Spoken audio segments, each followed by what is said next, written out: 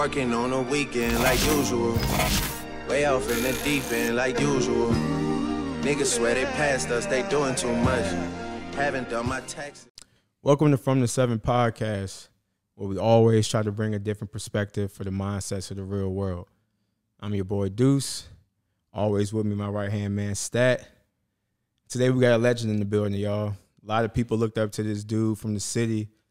Changed a lot of lives, including mine, man. BC's very own, one of the most decorated overseas players of all time, man. Tyrese Rice, man. Welcome to the 7. What's good? What's good, fellas?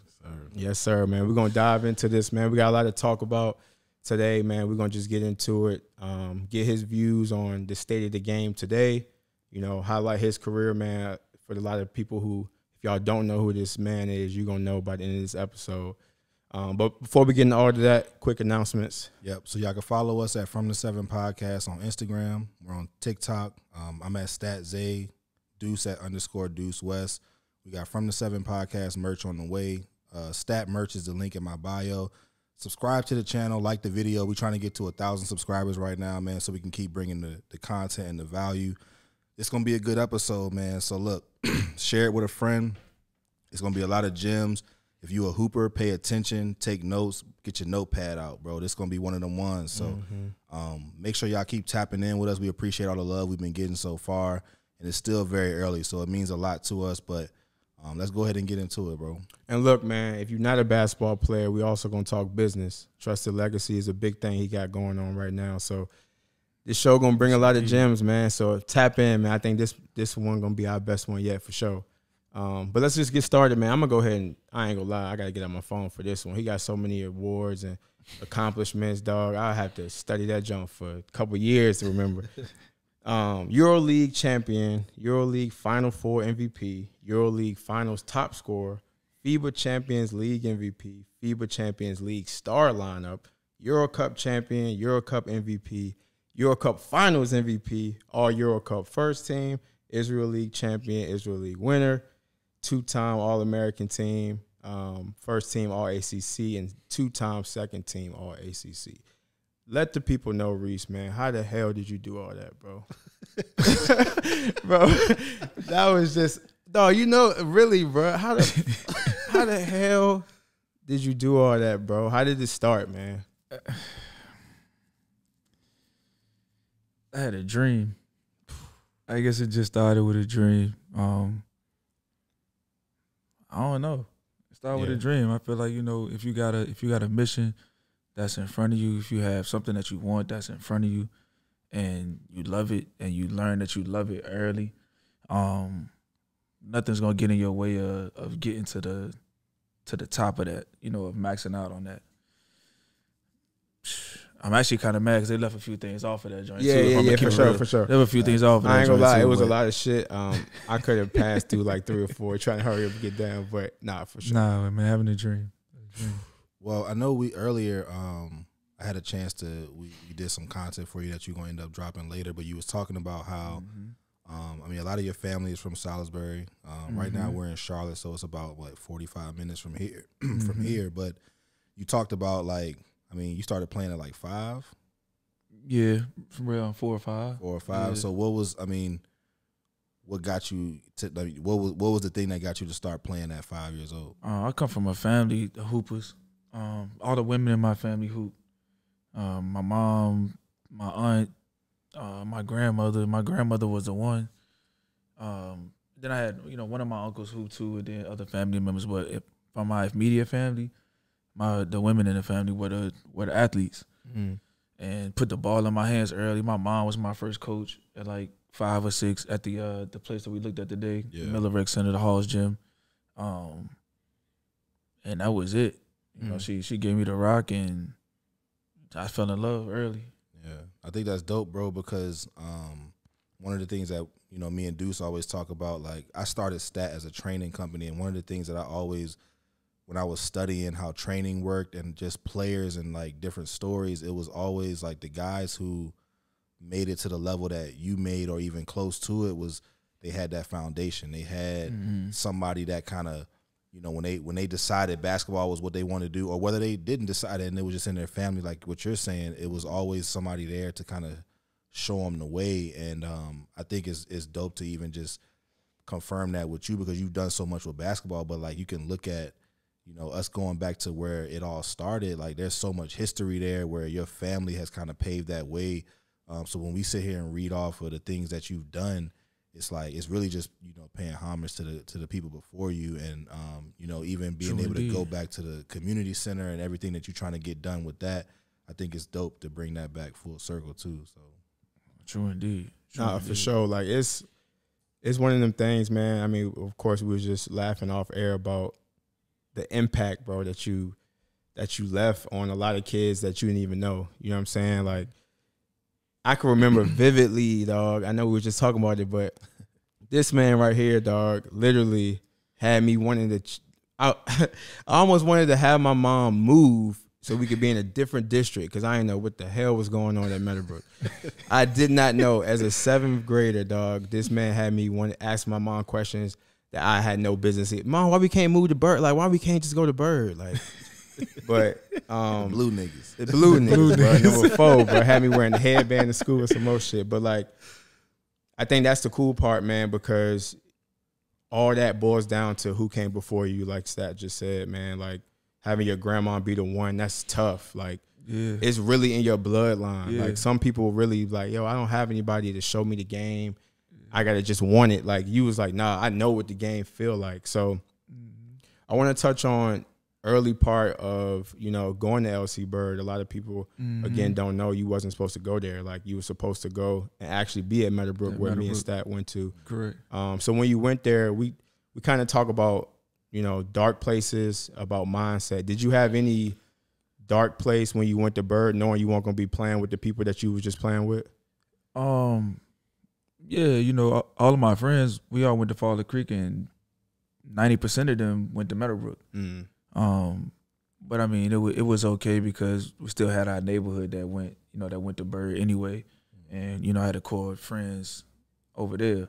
But you know, getting a Bird was by far the best thing that could have happened, because I was put in a situation where my coach allowed me to just go. Like, he just was like, all right, you know, freshman, you're going to play varsity. You probably going to start soon.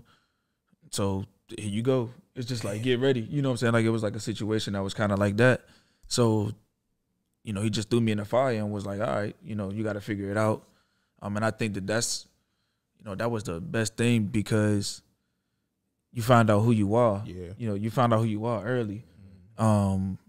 And when you in the fire, the only way you can get out is if you keep going. Talk about that fire, because you told me what that fire looked like, and I didn't even realize that. I mean, let people know what that looked like. Man, first 2 games. So my first 2 games in high school was Thomas Dale and George Wythe. At the time, Thomas Dale and Wythe was 1 and 2 in the state. Wythe was 1, Thomas Dale was 2. God damn. Wythe had just played Reddick in the JJ. They had just played Reddick in the state championship the year before that. So those are my first 2 games, and he started me in the Wythe game as a freshman. Wait, both games was at it at home. Wythe? No, it was at the crib. Okay. But I mean, same That's thing. still, yeah, for sure. Yeah, same thing. My first game at Wythe, I had 40, by the way. Shit. By the way, nigga had 40. I ain't never been scared nowhere. That's stamped you already, though. But you know, I gotta say that in that game, my mans, knew Reed from a kid, Southside Boys and Girls Club, you know, whatever, all of that. In the game, at the free throw line, early in the game, maybe like second quarter, it's a 1-and-1. We at the line, he getting ready to try to box me out. They shoot the free throw, he jump out there, he tried to crush me. Damn. Tried to crush me. I'm talking like I ducked it like, hey, what's going on with you? Yeah. What's up with you? What you doing? Like, Nah, like nigga looked at me like, little nigga. Like, I was like, oh, I bet. Yeah. So now I know when I step on this floor, even though that's my mans, even though you my mans, I gotta treat you like I ain't never seen you before. Oh, yeah. And like little lessons, I had like small lessons like that I remember throughout the game. And I had another one that was before that, but throughout the game, man, that kind of switch your mentality. So Yeah, like right, now so- I'm in the fire. Like now I'm like, oh nah, I got to get out this. I got to figure this out, and I got to figure it out quickly. And that's crazy. We never really thought about that and touched on that point. Like that made him a dog instantly. Like that's your first couple experiences you got. Like us, it was like we didn't have to go through that mindset to be like we got to just dog eat dog world. Like we all cool at the end of the day, but like when we stepped in the court, we treated people like that. Like damn, that's my man's. I ain't gonna hold you. I won on that shit. I was No, I'm saying the Meadowbrook culture was like that for sure. The Meadowbrook culture was like that, but I'm saying for me personally, when we talk about like I just did my origin story, like I got labeled having a bad attitude because I was on that type shit. Yeah. Every time I stepped on the court, so like Damn, man. So going from that, man, crazy high school career, dog. You still again like your impact on the city is dead ass like legendary stuff. Like I got this Be Your Own GOAT shirt on right now. Shout out Deuce Brand. But that's what you are, man. Like you are your GOAT and you're a lot of people's GOAT in the city, and that shit's gonna last forever. Like being from Richmond is a special place to come up, man, and having people that you can look up to in your own city is amazing because some people look at people that they never even are able to reach or anything. So having you right there that close to the city, that shit was huge for a lot of kids, man. But then you go to Boston College, man. Before you get there, though, was Boston College a school that you had looked into already, or did it just kind of like last minute fall in your lap type situation? BC was around for a while, all throughout my senior year, like maybe the summer, my junior summer, going into my senior, my last AAU season is probably when they really, when I really had conversations with them and like started to notice that they were at games often, things like that. But I wasn't qualified, so they couldn't offer me. I signed in April. Like I signed in April because I couldn't get my SAT. I couldn't get my SAT. I could not take the SAT. Like I couldn't. Like it wasn't for me. Like I couldn't sit in there for that. For those 4 hours and really be able to do that. So I had to get Bird to put me in like 6 core classes, so it would all count towards my GPA. You can't even do that no more. You can only have 4 now. Like you can't even do that, and they put me in 6. So 6 of my 7 classes was core classes, so it all counted towards my GPA, so that I could qualify. And then I qualified in April, and then they officially offered me. So them staying around throughout that time, it kind of helped my decision. Because you talked about earlier, you said that you play Oak Hill, and that kind of brought in some other schools. I guess talk about that process, because like you said, BC was there. And we talked a lot today about just guys, in the state of the game now, where it's like knowing what that right situation looked like. So, speak on that as far as like BC being there and then playing Oak Hill and how that kind of changed things. After the Oak Hill game, everybody, like not everybody, but a lot of schools started to come around. Arizona, UNLV. It was one more. I took a visit down to Florida. A couple of schools, came after that, but I looked at their situations as well and what they had going on. Like Arizona had Nick Wise coming in next year. Florida had just brought in Torian Green. UNLV, I ain't know nothing about UNLV other than that it was in Vegas and it was on the other side of the world. Like that was it. Yeah. Like I knew I didn't want to be close to home, but I didn't want to be that far. I didn't even know what Las Vegas was. Yeah. So I wasn't thinking about that. What I'm saying? Like the time, I ain't know nothing other than Florida, New York, and DC. Yeah. Like that was about it. Like that's all we knew. So going through that process with those schools, it really, I didn't think nothing of them. Like it was no, like I knew that they didn't really want me. Like you didn't really want me. Like you see me now. Yeah. Though I knew I was in like a weird position. Like I was in a position of the mid majors thought I was like too good. But the high majors didn't think I was good enough. Like some high majors. Yeah. Like so it was like that tweener thing. Like they like Ohio. I had Ohio University, East Tennessee State, and then Arizona. Like it's like that's a big gap. Yeah, for sure. Yeah. So when you was there a close second? If BC didn't work out, did you have the second place in mind? No, I didn't. But if it didn't work out, I think I would have went to A&T. I think I would have went to A&T. Yeah. I didn't want to be, like, my mom used to always be like, you can be a big fish in a little pond. Like, yeah. Nah, I'm either with them or I'm gonna go where, you know what I'm saying, like where I really want to go. So damn, that's crazy how that would have transitioned. Because BC's situation was like Bird. Like, you played as a freshman. You got all rookie team ACC. Yeah. So looking back on it now, like how things lined up for you, was that the same position you felt when you went to Bird? Did you feel like they just rolled you the ball? No, they didn't do that. Ooh. Not at all. I just knew it was an opportunity. Okay. I knew that they had a senior guard at the time, and I knew it was possible for us to coexist. You know, I ended every game my freshman year except for one, and we lost that y'all too in the Elite Eight to Villanova. I still can't believe why he ain't played me the second anyway. But no, it wasn't a situation like that. I just knew that I could coexist with the other guard that was there, and then the next year, if I did what I was supposed to do as a freshman, they would give me the keys, and it would be, you know, it would be my show for the next 3 years. One thing I admire about that, when we was talking about it earlier, man, we was talking about just, you know, where the game is today. And I wouldn't even say today. I feel like overall, when you look at guys that play and where they choose to go to, a lot of times, and you said it perfectly, like, guys just not really self-aware about who they are and what system they fit in. And for you to kind of know that going into it was dope. And for the players that's watching this, like, y'all might hear Boston College right now and think like what you see Boston College as today, but at this time in basketball, like, bro, Boston, anything ACC, you was already league bound. Right, anything, bro, coming from the city at that time, anything D1 was crazy. So the fact that Tyrese Rice was able to get to Boston College, I told you this, bro, like, we was guys coming in Meadowbrook trying to figure out how do we get in front of those same coaches, right? So you going to BC, we really was having conversations within our circle of like,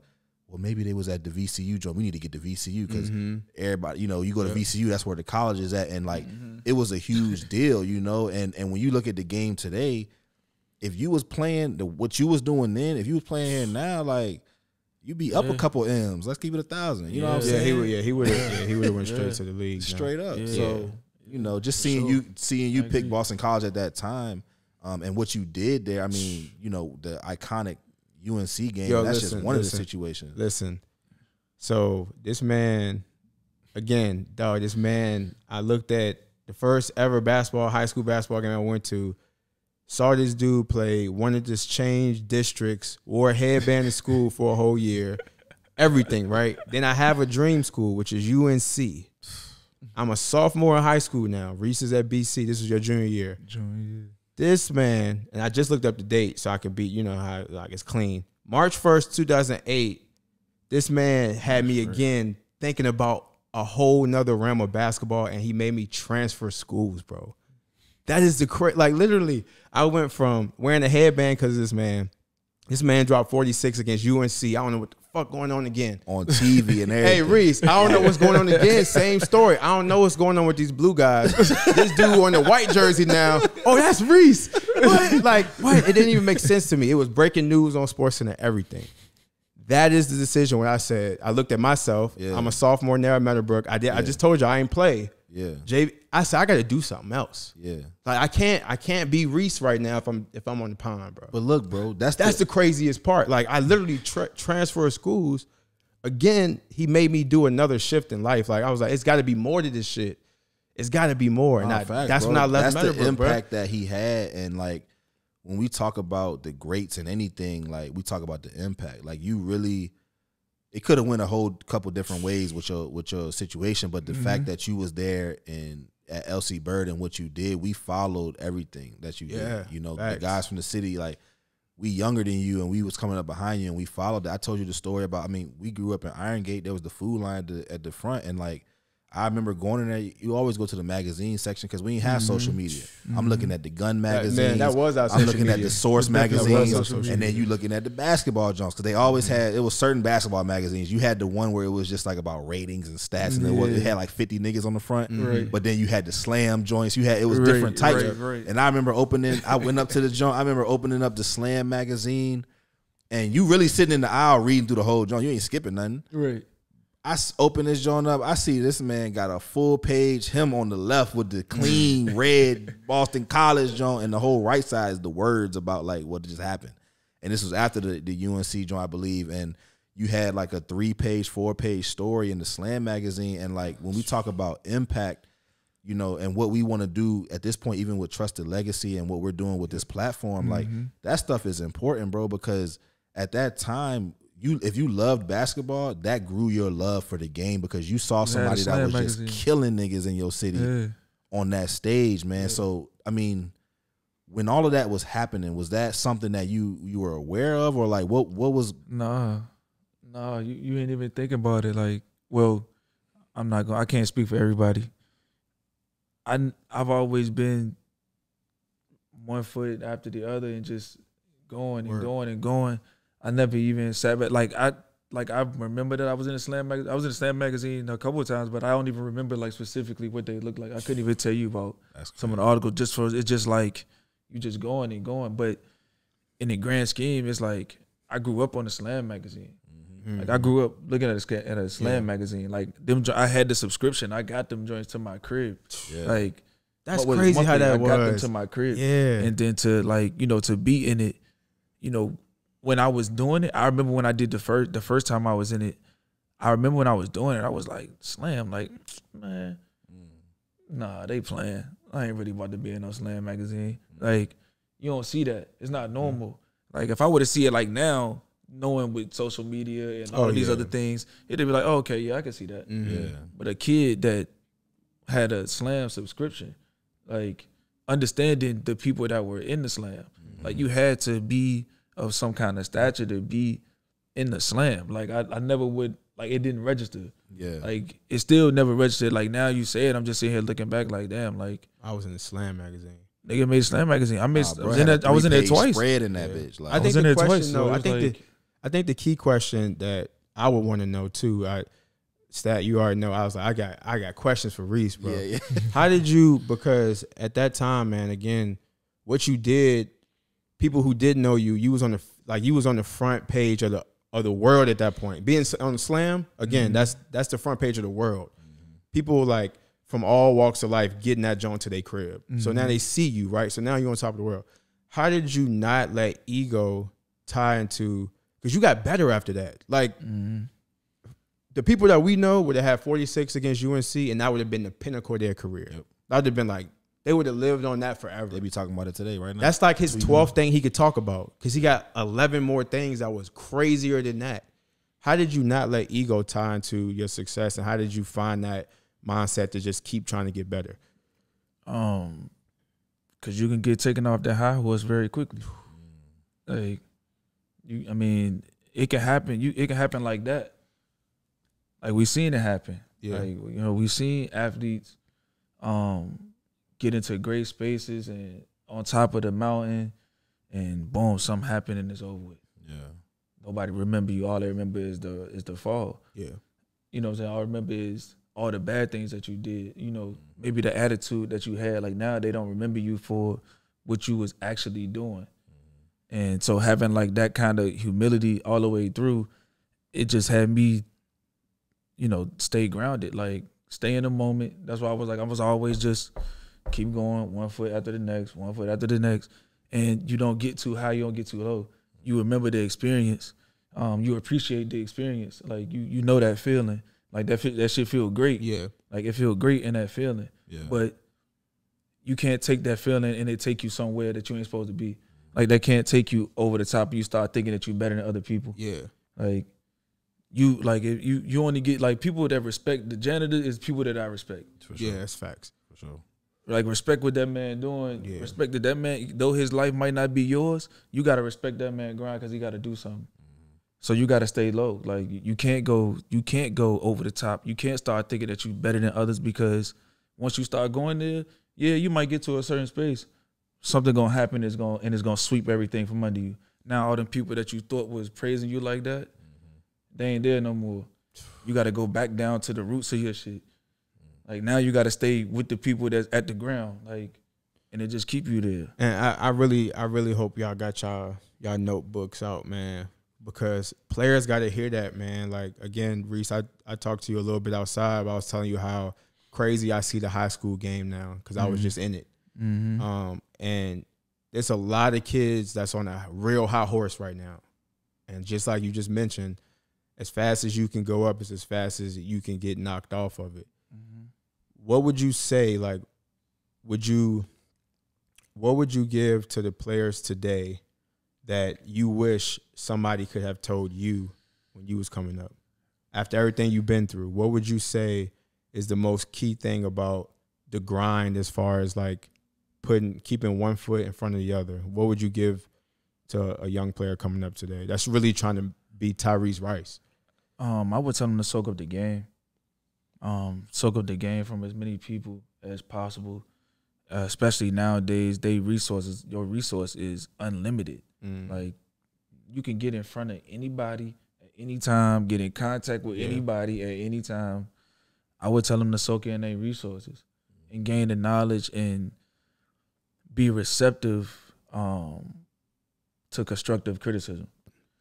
Like, they can't, like, I think a lot of young dudes now, they can't really take criticism, but we also got to understand how to give it. At the same time, we can't just be like, oh, he's soft because he can't take this. Like, nah, you probably just got to say it in a different way. Like, he gonna understand you. You just got to get it off a little bit differently. But I would tell a young dude to be able to be receptive to that criticism and soak up the game, man. But do you think that's possible? You think that's possible? The reason I'm about to ask you this question is, with social media, they got thousands of people telling them how good they are. So when you keep it real with them, we talk about this all the time. Like, nowadays, the clown world that we live in today, being real is foreign. You hating. You know what I'm saying? Yeah, that's fact. Being real is you hating. So, like, I saw it again firsthand. These are kids now that's playing in the game. Maybe they don't do so well in real time, but they got a crazy highlight. And then they got 4,000 people looking at their shit the first 30 minutes they posted. And then you come to them and be like, hey, we need to work on this, this, and this. Do you even think that's possible because their minds are somewhere totally different? With some of the young dudes. Some of them. Some of them, I think, they kind of lost. I mean, I think it's, but again, I don't think it's their fault. Yeah. Like, a lot of the stuff that's with the young dudes, I don't totally blame young dudes because it's got to come from somewhere. Like, that had to be built in your core. Like, somebody had to be putting that in you, or somebody wasn't keeping you grounded enough. Yeah. Like, somebody got to give you the understanding, but it's got to happen early. It can't happen after he 500,000 people on the gram. Yeah. Everybody doing this. He out of the studio with Uzi. Yeah. It's how you gonna bring her back down now? Yeah. It's a 17-year-old. Imagine if we were 17 with all them resources. Who gonna tell you what? Like, you know what I'm saying? Like, so it's like right. It's gotta happen early. Yeah. Very, very early. I'm talking, but like, see, those coaches and those people that we had around us, young, that was doing it right, that was doing it for free, that was out here really grinding, like, that don't exist no more. Yeah, the money tied to it. It's always about something. So now the kids know it's about something. And they learn about that early because they coaches is acting like it's about something. So now when they turn to be 16, 17 years old and money stuff start really coming around, they understand that they think it's already always about something else. And it's never the basis of, I just want to go and hoop. Yep. Now it's about what can I do to maximize on, of course, the money, but then the people that you just said that was coming up with us, that was focused on giving up like stuff for free, being back in the community. They saying, how can I get money off of this dude? Like, how can I market him enough that he gets money and then it comes to me? Like, it's always a motive now. It's not like I really care about this person. I care about this person because I know that they can make me money. And we see a lot of kids fall like that, man. And it's unfortunate because you were blessed with the opportunity to see both sides for sure. Because you reached high mountains. So you understand how that feels. So when you see a kid now who's at a high mountain, you can relate to him. And you can relate to all the people who trying to make it because that's how you had to get it too. So like you can see both sides of the spectrum. So I say all that to say, transition into, you have a hell of a career at BC and then draft night comes. what's going through your mind? Like, is it I'm going to get drafted? Did you have doubts? How did you feel on draft night? I thought I was gonna get drafted. I thought I had done more than enough in college to get drafted. So on draft night, but I was chilling. I had my family there. No, I ain't had no bunch of people come over and all that. Just my peoples, like my peoples that's usually at my crib, that would be at my crib for something like that. They was there. But I knew early in the draft. When I saw how like the first 15 picks went, I was like, oh nah, I don't think this gonna happen today. That's just what I thought. That was just the thought off the top of my head because of like 7 guards going early. The only pick that I was told that would be probably mine would be Utah. Utah had the 37th. But a bunch of guards went early, so they knew it was about to get weird. Yeah. And they took Mena at like 23. So they switched. They were supposed to take a guard with the late one, but they thought he was gonna be gone already. And they took him at 23. I think it was 23, something like that. Yeah. It was like 23 and 37. They had 2 picks that year, 23 and 37 or 22 and 40. It was something like that, somewhere around that. So I knew early though. What would you say?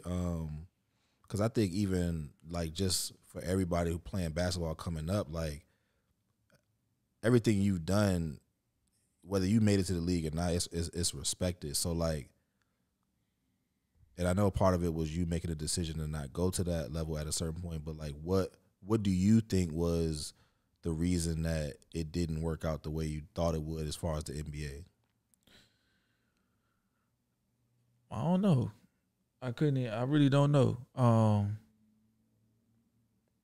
I think it was a lot of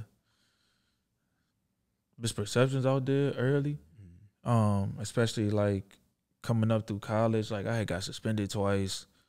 We had like Steve Nash camp and all the Skull Gang dudes that came up there to watch me. Like they pulled up a bunch of big cars, what they was on.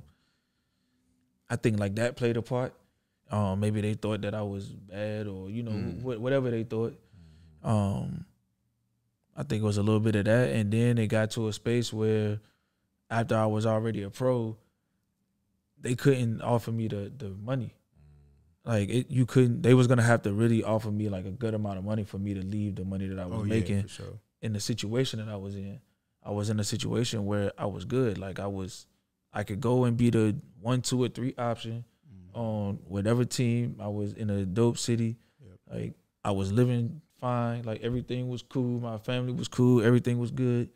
Why would I leave to have to fight for a 10th spot for a dude that's undrafted on a team that probably gonna play me in the beginning, then probably not play me, then play me again, and then potentially cut me. You don't want to guarantee me 2 years. If they don't want to guarantee me 2 years, then I can't go. Like, and it's crazy, man, not to cut you off. It's crazy that you telling this right now and talking about this because I didn't know that from you. But instead, you can attest to this. I used to go to bat for Tyrese, like on little dudes not understanding who you were. I would bring that up, and they'd be like, well, he's not in the NBA because that's all they really care about, right? And I'm like, yo, he can go if he wants to, but why would he lead the situation? He the man over there. He probably got billboards up. Why would he go fight? Because I know David Blatt was your coach at 1 year, and when he went to Cleveland, I said, I know they had a conversation. He probably wanted to come with him. Nah, I ain't fuck with him like that. Oh, damn. But in my head, again, not knowing that, I'm thinking like, oh, yeah. Like, that could have been an easy opportunity for him. Phone call. Yeah, but I mean, even my people were saying that. They thought that. They thought that too, yeah. I was like, we got a lot of respect for each other. Yeah. A lot of respect for each other as a coach, as a mindset, as a winner. But like, it wasn't like that. But I wanted, that's crazy. Now I'm like, I argue with like 50 people saying that. But it's all good. It's crazy because you were already in the couple minutes we already been talking. You already put yourself in a different category. Because think about in today's game, you got guys who didn't do half the stuff that you did in college. They still gonna have a draft party. And it's like, it don't make sense because it's a social media thing now. You got to let people know who there. Draft night, and it's messed up because if they put it on the story, you know he didn't get drafted because at the end of the story, you don't know what happens. Yep. I pulled up to a spot one time. They had the whole spot set up. Because all nothing. nothing. And it's crazy because, again, I say that to say, Come on, man. you had the regular people in your crib. And all, like, It was ready. come on. But look, the crazy thing is, you saying that again, you had everybody that was already gonna be at your crib, and you had a hell of a career. So like, it don't make sense. Like, people didn't do half the stuff he did and have a whole section or a whole club rented out. It don't make no sense. But that again goes back to today's game. That also go back to just, I mean, that ain't just today's game either. Like, that's dudes is really out here doing that. Like, that's, some people just like that. Yeah. And then if you really paying attention to dudes is like that, that's always got a bunch of different people around them. Something always happen. Something always happen when dudes got this group of friends over here, this group of friends over here, this group over here. You got a bunch of dudes that you ain't never seen them with when they came up. Like, the dudes that you see me with now is the same dudes that I came up with as like a 6, 7, 8, 9, 10-year-old. The exact same. Like, since then. Like, my family always been with me. Like, that's always been a thing because they the ones that's gonna keep you grounded. Like, them dudes don't give a fuck that I done did whatever the hell I done did. Like, they love it. Yeah. They love it. But if I do something whack, they gonna be like, hey, bro, like, you whack. You know what I'm saying? Like, that's how it's gonna be. But like, that's the thing. A lot of these dudes, they don't have that. They got all these different yes people around them. They done got to the league or whatever. They done got some bread and they done start doing this and that. At this and that party, now you hanging out with this and this person, and then a crash down happen, and who you leaning on? You got to go back to the ground. Go to that dark space, and a lot of motherfuckers don't make it out. We talk about that a lot all the time. Was that your first when the draft didn't happen? You didn't get drafted. Did you go into a dark space mentally? Nah, I didn't. I was embarrassed though. I didn't. I definitely was embarrassed. I can't say that because I'm like, damn, what else was I supposed to do? Like, how I'm supposed to go here and go and kick it there? I talked about this on my live, how I had a pro-am game like 2 days later. And it like forced me to go out there and be in front of people because, John Marshall pro-am at this time is jumping. It's up. Yeah. It's up. 6, 7, and 8 every game is up. Like, it's hella standing people room only for real. Standing room only. It's hot as a bitch. Yep. There's summertime, food truck outside. People, it's a thing. Yeah. Like, we look forward to this on Tuesday, Wednesday, Thursday. You know what I'm saying? Like, this is fun. So it forced me to be around, like, the love that kind of like pushed me to that point. And it took for a dude yelling something at me in the stands for me to click. Like, damn, like, you still got love out here. Like, they still know who you are. Like, not that I felt like I needed like validation, but I needed that to keep me motivated. You know what I'm saying? Like it wasn't that I was gonna quit because I wasn't gonna do that. But in that particular moment, it gave me a boost. Like, I feel like we all gonna need some kind of boost at some point. Like, somebody gonna say something that's gonna put a battery in your back, whether it's something at a game or in a situation like that, or a dude that you just walk past on the sidewalk and you just heard him say some shit and it's like, oh shit, like, damn, that shit clicked. Like, actually, that do make sense, bro. You can have them situations that put you over the top or that give you that nudge, like, nah, go ahead, nigga, you okay? For sure. You know what I'm saying? You need that. I say that all the time. It's like exactly what you just said about walking past. It'll be a group of people talking. You'll walk past, and for some reason, a voice gets loud, and you're supposed to hear some shit that click in you. Like, it's that crazy. So the opposite side of that is today's game. Like you talk about, some kids, they got all these fake people around them. So on draft night, for example, if they don't get drafted, the people that was fake around them are going to take the battery out they back. They're going to be like, man, give me this his battery back. I'm good. Yeah. They going to go to their programs and people really not going to even be looking their way no more. You had the complete opposite. So that's cool that you can touch on that because that solidified, you knew I really was who I was, and people still love me regardless of the situation about getting drafted. Correct. So I just, again, that's crazy to really think about that now because in my head, outside looking in, you like, damn, Reese ain't get drafted. Where is he mentally? And then after that, you took off from there. Like, Yeah, I mean, you took people, off. When you're on the outside looking at any situation, it's hard to really have like understanding. Yeah. Like you can see it and he was like, damn, like that's crazy right there. Like I was looking at Tyson Fury was doing an interview talking about the Wilder fight the first time. Mm-hmm. His daughter had died. They was talking about he wasn't focused, like all this shit or whatever. His daughter had died right before the fight, like a month before the fight. Nobody knew nothing about it. That was his first time even talking about it. And I'm saying, like, you just don't even know. Yeah. You know, you don't know what's going on, you know, with people, what's going to motivate them, Yep. you know, the next time, or hold them back. Yep. And I think that was one of them things that held them back then, but it's an extreme thing. So now you're somewhere else. Your first footsteps across the water, man. You step foot in a pro arena now. What are you thinking? Like, are you thinking like, yo, is it foreign territory? Because again, it's already foreign territory because you're not in the States no more. And a lot of guys don't understand how hard that is to go somewhere else and mentally be locked in. You're away from your family. You probably don't know the language. Just the perception of playing overseas. And I mean, I don't know if this applies to you, but like you being Tyrese Rice, like really like what was going through your head? That's what I'm saying. Like, you're overseas now, and it's G talked about this. Like, it's dudes that say they going overseas, but like that situation ain't your situation. Yeah. So no, it'd be totally different. what was your mind state walking into that for the first time? Man, I walk when I pulled up to the gym, I'm like, what the fuck going on over here? What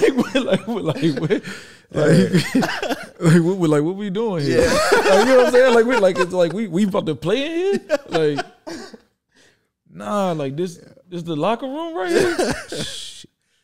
So you telling me that we all just sitting on the bench right here and hanging our shit up right here, like, and that's it? Trenches. Like, this how we rocking? Yeah. Like, yeah. All right, cuz. Let's rock. You know what I'm saying? Like, Where the ball at? What you gonna do? Shit, like, you know what I'm saying? Like, what you gonna do? But like, and it really had me like this the gym. Like, I wish I had a picture. Yeah. I'm gonna find a picture. And send Where were y'all a you at? picture. What was I was the at country? Athens. I was at Athens. I played in the Greek league my first year. We were supposed to be in EuroLeague actually, but they had some they owed some people some bread. And they had a court case out, a FIBA case out against them. And when you got a FIBA case out, you can't pay, and you can't play in European competition until you pay that bread. So they won't even think about getting y'all no new gym or nothing. Hell no. They said, man, this is what we got. So they moved us, right? So the gym that we was playing in is where they had played. They had like some of the Olympic games there. Okay. At one point, big ass gym, huge. Yeah. They moved us to the old gym because of that, because they wasn't getting that money from EuroLeague to rent the gym out and had that space. So they put us in the old gym that we were supposed to just be practicing in. I'm talking like, I can't even really. They got Fallen Creek. No, niggas think I'm playing. We like a John Marshall. No, I ain't playing with John Marshall. Yeah, I believe John you. I Marshall. believe you. Like it's dead John Marshall in there. Like the seats like just as high. Like God. like we had John Marshall, but the niggas making $1 million. Like a nigga making $1 million in here. Like it's somebody in here that make $1 million. Yeah. Like it wasn't me. Like not me. Not my first year. Like hell no. But it's a nigga in here that make $1 million and he playing in. Did you ever have doubts get it when you first walk into that? Is there any doubt in your mind like, damn, is this really what I want to be doing? Or did you say, no, I'm gonna be here. I don't care. I'm always embrace the journey. I always had to overcome situations. Like I always had to prove that I was worthy, or prove that I was good enough, or prove that, you know, I should be mentioned with, you know, whoever. Yeah. So like it wasn't really a thing for me when I got in that situation. It's like, well, I gotta figure this shit out. Like in my mind at first, I was like, I'm gonna go over here and average a dub. I'm gonna come back to the league. Everything gonna be cool. I'm good. Nah, it don't go like that. Yeah. It don't go like that. Like it's real hoopers over there. Like you go over there and get fried. Like you will see, like it's a reason why a lot of dudes that play in the league, they go over there and they get sent home. Or they go over there and they struggle. Yeah. Because you don't believe that niggas can really hoop. You don't understand that game is totally different. That game is different from any other game that's played anywhere. Yeah. But and what's dope about that the way that I'm hearing and just even talking to you, like you said, embrace the journey. You also understand the level of play, regardless of what it looked like, right? You understand the level of play there. You seen dudes who was in the league come over there, and it all comes back to what we're here to do and what we talked about is self-awareness. And it's like you can't really truly embrace the journey without being self-aware. And you know, let's take it back to the beginning in terms of what the point I'm trying to make is like your bloodline came from hooping. So your self-awareness when it came to basketball, like everything that you did to embrace the journey went back to like it's about basketball and it's about what really matters. Because we talk about the game today, it's a lot of shit that's important that don't really matter, but it's also a new generation, and so it's like it's a give and take, man. But I think what's dope about what you're saying is that, you know, regardless of, because it's always been a different stigma on going overseas, and regardless of all of that, you went into that situation still embracing your journey, and that was early in your pro career overseas. Yeah, you know what I mean. So, you know, for the guys listening, like really understand that, like embracing the journey, because we talk about the transfer portal a lot, like, and I'm not sitting here saying I'm knocking it, but like. No, it definitely makes, I think, the mindset weaker. Yeah, man, I think that transfer portal is like that because I'm not gonna say that this is just the reason, but young dudes, they're never not the best player in the gym. Like when they're young, they don't like when we was young. When I was young, I played against like Luke Mon, Corey Alexander, Ben Wallace, some hoopers, Tyreek Wallace, Fastberry. Like I wasn't probably the 15th best hooper in that gym. Yeah. So you gotta learn how to stay on the floor. You gotta learn how to earn their respect. You gotta learn like all these things, and you gotta do it from the ground because they're not gonna put you on the floor. Young dudes now, they don't go to open gyms with all the old heads at because they be mad because they can't play. Yeah. Like, so now when you get in a situation where, okay, you was a nice one all through high school. Now we in college now. It's like 12 U's on the team. How you gonna figure out how to get on the court? How you gonna figure out how to get on the court? That's like real. They don't really that's the part that's what I mean by a lot of stuff don't be their fault. Yeah. They don't be their fault. Like I always thought the Imani Bates kid should just go play pro. Should go to college for what? Go play in Europe for a year or two and go see if you really like things like that. Yeah. Like or like other dudes who's supposed to be elite at 15, like why are you still playing 15 and under? Yep. And talk about that a little more, bro. Like, because we talked about this earlier. Like,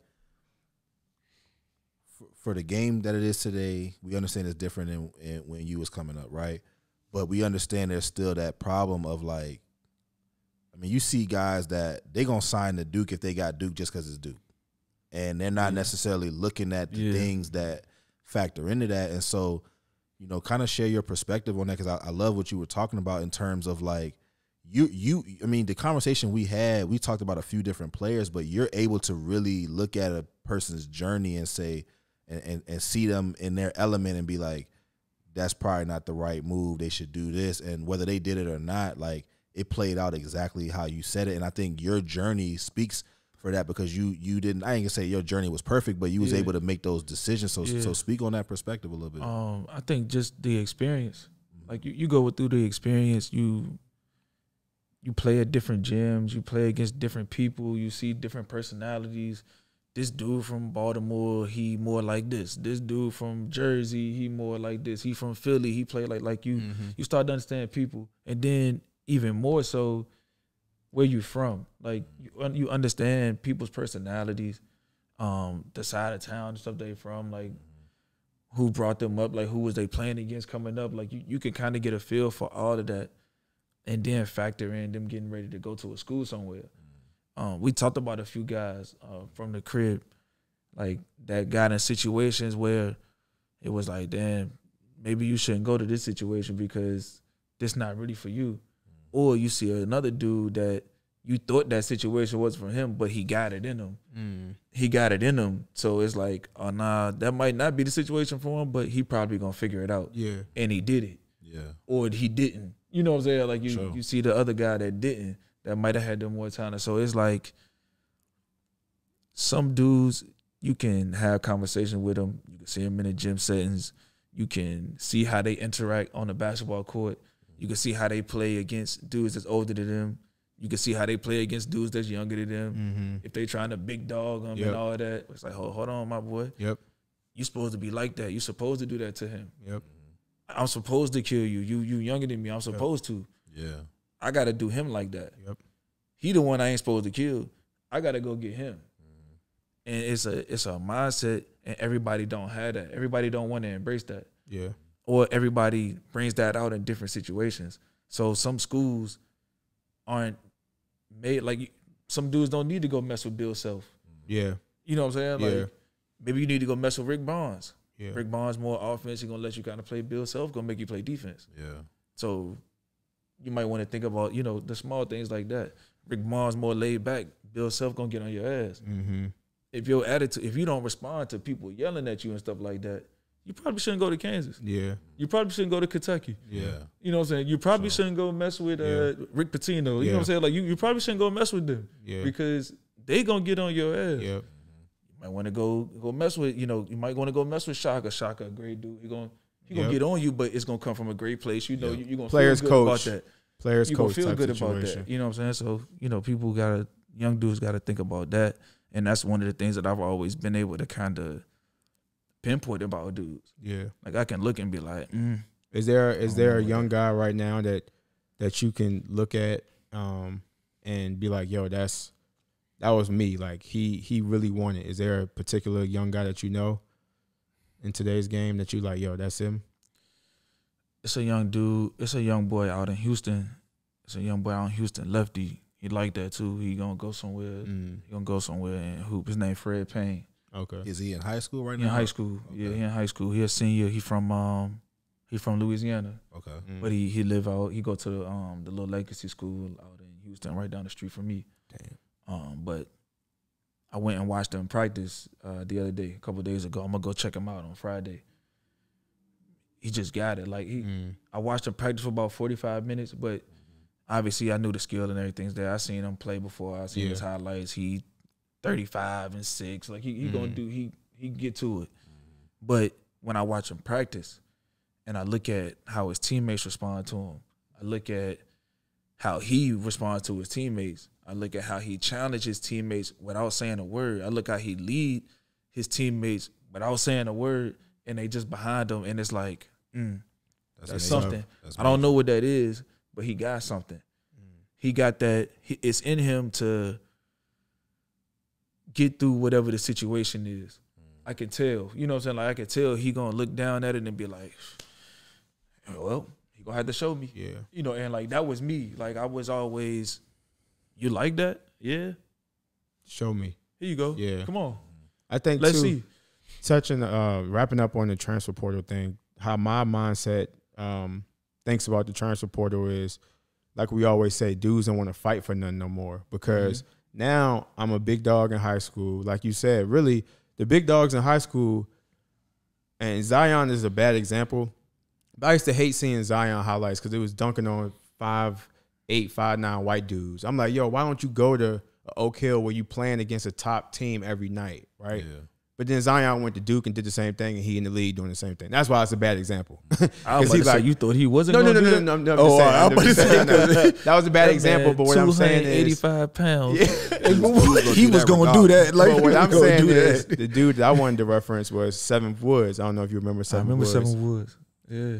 In middle school, he going crazy, but the dudes, like I said again, not to knock on, but they slow white dudes that don't look athletic or nothing. He just getting steals at half court doing the same dunk, but they look fire because he in middle school. Yeah. But and what you just said, Reese, is why don't you go somewhere where you're gonna have to challenge people to do that? Like, really, let me see where you is. And his example, unfortunately, he went to UNC and then he didn't know how to do it. Then he left UNC and went to South Carolina. He still didn't know how to do it. Now he at Morgan State. I don't know if you knew that. He left him with the Morgan State. He at Morgan State he was now. in South Carolina. He at Morgan State now. But the thing about that is that. But that's the mindset, is what he just said about he never had to challenge anybody. So when you get put in that position, the ball get rolled out, but whoever picking it up is you. I don't know how to fight. Transfer portal allows them to be like, I can go see my options. I don't really like this situation. Let me go somewhere else. How are you able to go to 3 schools? The thing about that, though, is that because when we tie it back to everything that we're trying to do here with this platform, it's about self-awareness. Like, that's a situation that's going to put you in that situation where you hit a wall and you're not trying to hit the wall because you want to be perfect. Like, you want to hit the wall because you want to see, how am I going to respond to this? And the way you respond to it, like you're talking about with guys going into different situations, you need to be real with yourself, and you need to surround yourself with people that's going to be real with you about what that looked like. Hey, man, this happened. This is how you responded. I ain't trying to knock you, but like, if you're thinking about doing this, maybe we should go this route because it's best for you. But because people have that ulterior motive, it don't really work out like that. That shit lonely. Yeah. Like, that's lonely. Like, going, like, really tapping in and really trying to get to the root of, you know, what's going on with you, or how you gonna get through things, or like how you gonna deal with adversity and everything like that. That self-awareness, that part of self-awareness, that shit is lonely. Yeah. Everybody's not trying to go through that because you start feeling emotions that you never thought that you was gonna feel. Yep. Like, you didn't even know that shit was there. Yeah. Like, you sitting there by yourself watching something, man, you done, like, you chilling, and you start feeling emotional about something. You like, damn, like, what the fuck? Like, you try to run from it. Like, I'm over here watching Mike Jordan highlights. What the hell? You know what I'm saying? Like, yeah. But like, that's a lonely feeling. Like, to try to get to the bottom of that. Everybody not trying to get to the bottom of that. They're gonna use a distraction. They're gonna use a distraction, and if you use a distraction, then you never gonna know. Yep. And you're never gonna be able to bridge the gap between you and another relationship, because if you're not self-aware, then you can't be socially aware. Yep. It's not possible. And the self-awareness piece, like you just said too, was people don't want to sit in that because, like you said, it is lonely. So I run away from it. But then when you run away from it, you're really running away from you being self-aware yourself. Yeah. It's going to find you, but the way that what you're running from is what you need to be sitting in and facing, because that's when you're going to learn about yourself. Yeah, because if not, you go overcompensate. That's when self-awareness kicks in, because now you really only got you, and you. Yep. And it's like, who am I at that point? When you run away from it so much, you really never know who you are. That's why we always talk about all the time. Guys will be playing basketball, and then they get to an age of in their mid-30s, and they still don't know who they are, because the game was their escape, because they really didn't have to think about who really am I besides this basketball player. Yeah. So that's when self-awareness really kicks in. So that's key that you say that, because one dude I wanted to mention, which I have so much respect for because of what he did, and he really was self-aware at a young age, was LaMelo. Yeah. Like LaMelo Ball, like at first, I ain't gonna lie, when I was watching his highlights and he was just cherry picking, I'm like, oh man, what? Then he really took on, I'm really this dude, and challenged himself, because I know he didn't just go somewhere just to say, let me go somewhere where it's gonna be easy. The league he was playing in was tough. Mm-hmm. That Australian league was tough. Oh, and you have to be self-aware to put yourself in situations like that at a young age. To bet on yourself, you gotta. I mean, we talked about that earlier as well. Like, for LaMelo to do that, he really had to believe in who he was and bet on himself. And we talked about this as well. Like, a lot of times with players, when they have those yes men around them, or even if it's their parents, you know, even with you dealing with the AAU situation, like, you have parents that want to take their kid out of a situation. And, you know, I understand you want the best for your kids or whatever, but like, a lot of times them parents won't really, I mean, they kind of living through that kid. And one thing that we talked about is like, y'all ain't never going to knock a player for wanting to leave y'all team and do something else, but you can see what's coming. And it's like, regardless of what happened, you're going to let them make that decision. And we got to help these people understand that as a player, or as the person who everybody's guessing to, like, make the decision that's best for you, because you need to understand you got to take accountability for that. We got too many people that, because they got those people around them, they let them dictate their decisions. And again, it's not all the way their fault, but it gets to a point where when they have to take accountability for it, it's like, nah, that person did that. And so it's like, running from it so long. Yep. Yeah. And it's like, stop, don't run from it. Really ask yourself those hard questions, because when somebody come to you and say, hey, this might not be the right situation, and they might be the one person that told you that, and you think they hating, sit there and ask yourself them real questions, because regardless of what happened, you got to live with that decision, and you can't point that finger. And I see a lot of that in the game, and it's unfortunate, because you love that dream so much that you don't want to really own that it was on you, you know, at a certain extent. You know what I mean? And the question I wanted to ask you, Reese, about the follow-up with the self-awareness and what LaMelo did, like, Athens won't your only stop. Like, you traveled the world low-key, like, for real, and you left an impact on all those places. Would you look back and say you were able to do that because you were self-aware with who you were? When I look back at it, knowing what I know now, I can say that. Okay. In the moment, like I said, I was always, you know, whatever the journey was going to take, I had an agenda. Like, I wanted to go to the league. Yeah. I just wanted to do whatever it was to try to get there. And if I had to play in Europe and put myself in a position to get there through that route, then I was going to play my cards the best I could. And so I was aware of what I wanted. I was aware of who I was, and I never let anybody tell me less of that. Like, I stood tall on any situations I believed in. I stood tall on any money situation that I thought I deserved. And I walked away from bread if I thought it wasn't what I wanted. Like, I walked away from big bread in the COVID. Right after we had just played in the I had just played in the bubble, and right after that, a team wanted me. And I told them what I wanted. And they got close. They got real close. But I was like, that's not what I want. Like, this is what I want. I was like, and people was looking at me like, oh, you turned that down. I'm like, I didn't want that. Yeah. Like, so I was always aware of what I wanted. I was always aware of what I wanted to be, where I wanted to be.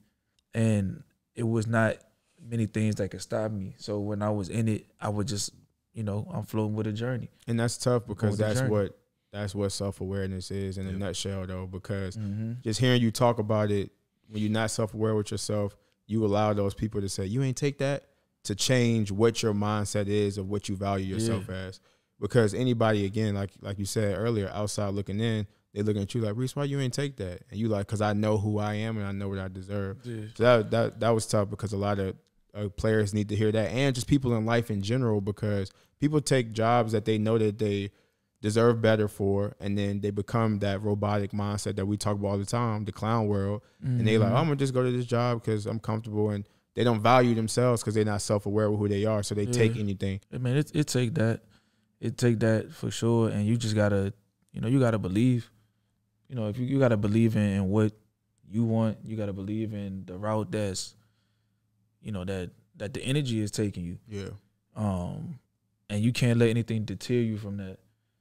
You got to make sure that, you're standing on exactly what you want, but you also open to the change that's gonna come. Like, some change gonna come in there somewhere. You got to be open to evolve with that. You got to be open to taking that on and then being like, all right, well, I made this decision right here, and I'm standing on it because that's the decision I made. But if this decision come again, maybe I might do it a little bit differently. You got to be open to that, because that next situation could put you in a situation that you never could have thought of. Yep. But in that moment, you might have been like, hey, look, this is what I'm doing right now. Because that's what that time brought for you. You spoke on that the other day, stat about just standing tall and standing firm, like you said, on every decision that you chose to make at that time is because that's what you felt like you needed to do. And you knew yourself enough to be like, nah, this is my decision right now. If it comes up again, maybe I'll make a different one. But as of right now, this is what I'm going to do. So highlighting your overseas career, every place you went, you won. And you did very, very good at each spot. Was there any time that, like, was there a bad spot that you had overseas? Because, again, outside looking in, we see good. But was there any decisions or things that could have altered your total overseas career? Yeah, shit, decision did in Barcelona. When I was in Barcelona, that was probably the hardest time of my career.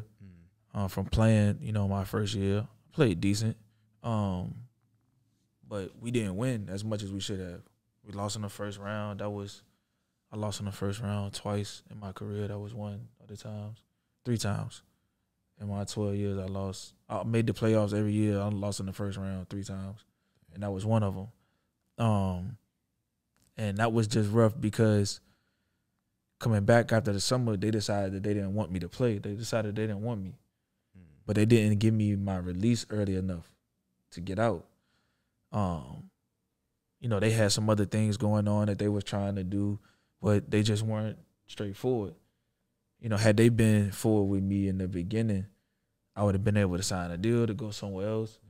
You know, I'd have been fine. I would have went back to Maccabi, back to Tel Aviv again, which I had that on the deck at the time.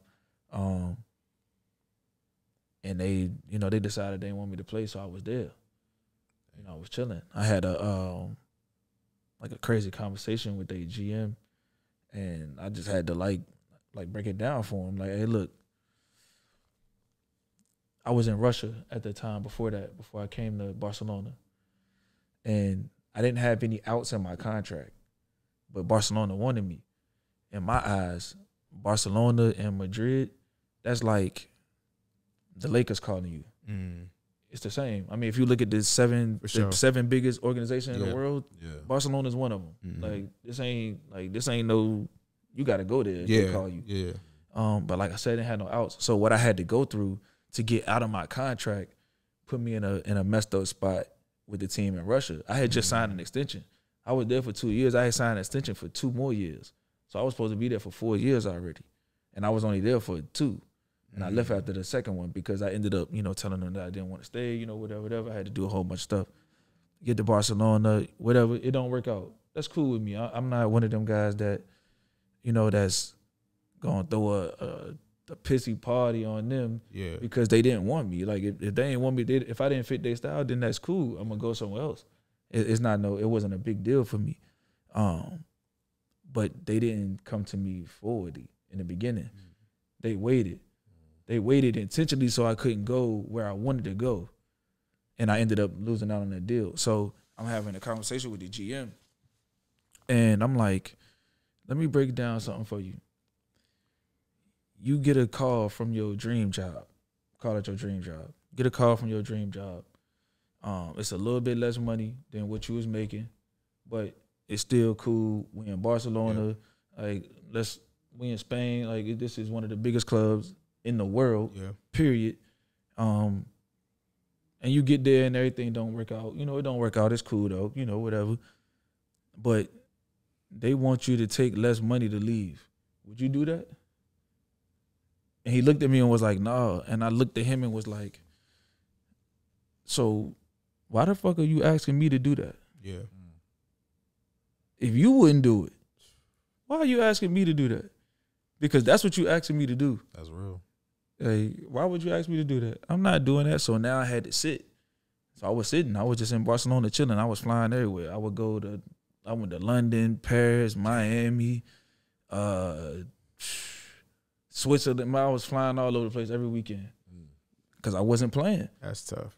Like, I was working out crazy. I was getting it in. But I wasn't playing. Yeah. Like, that shit was hard. Like, I'd never not played. And I'm watching these niggas lose. I'm watching them lose. You want to be out there playing. I didn't give a fuck about being out there playing with them. I wanted to go play. Yeah. You know, so at that point, Sure. At that point, I was like, look, I'm trying to go hoop now. Like, all right, this shit sitting around for 4 or 5 months. That shit was cool. I got my D together, everything fine. But all right, like, something got to shake. But I asked my Spanish agent. I hit him up one day. They had just lost a crazy game to somebody that they shouldn't have lost to, though. I was like, hey, let me ask you something.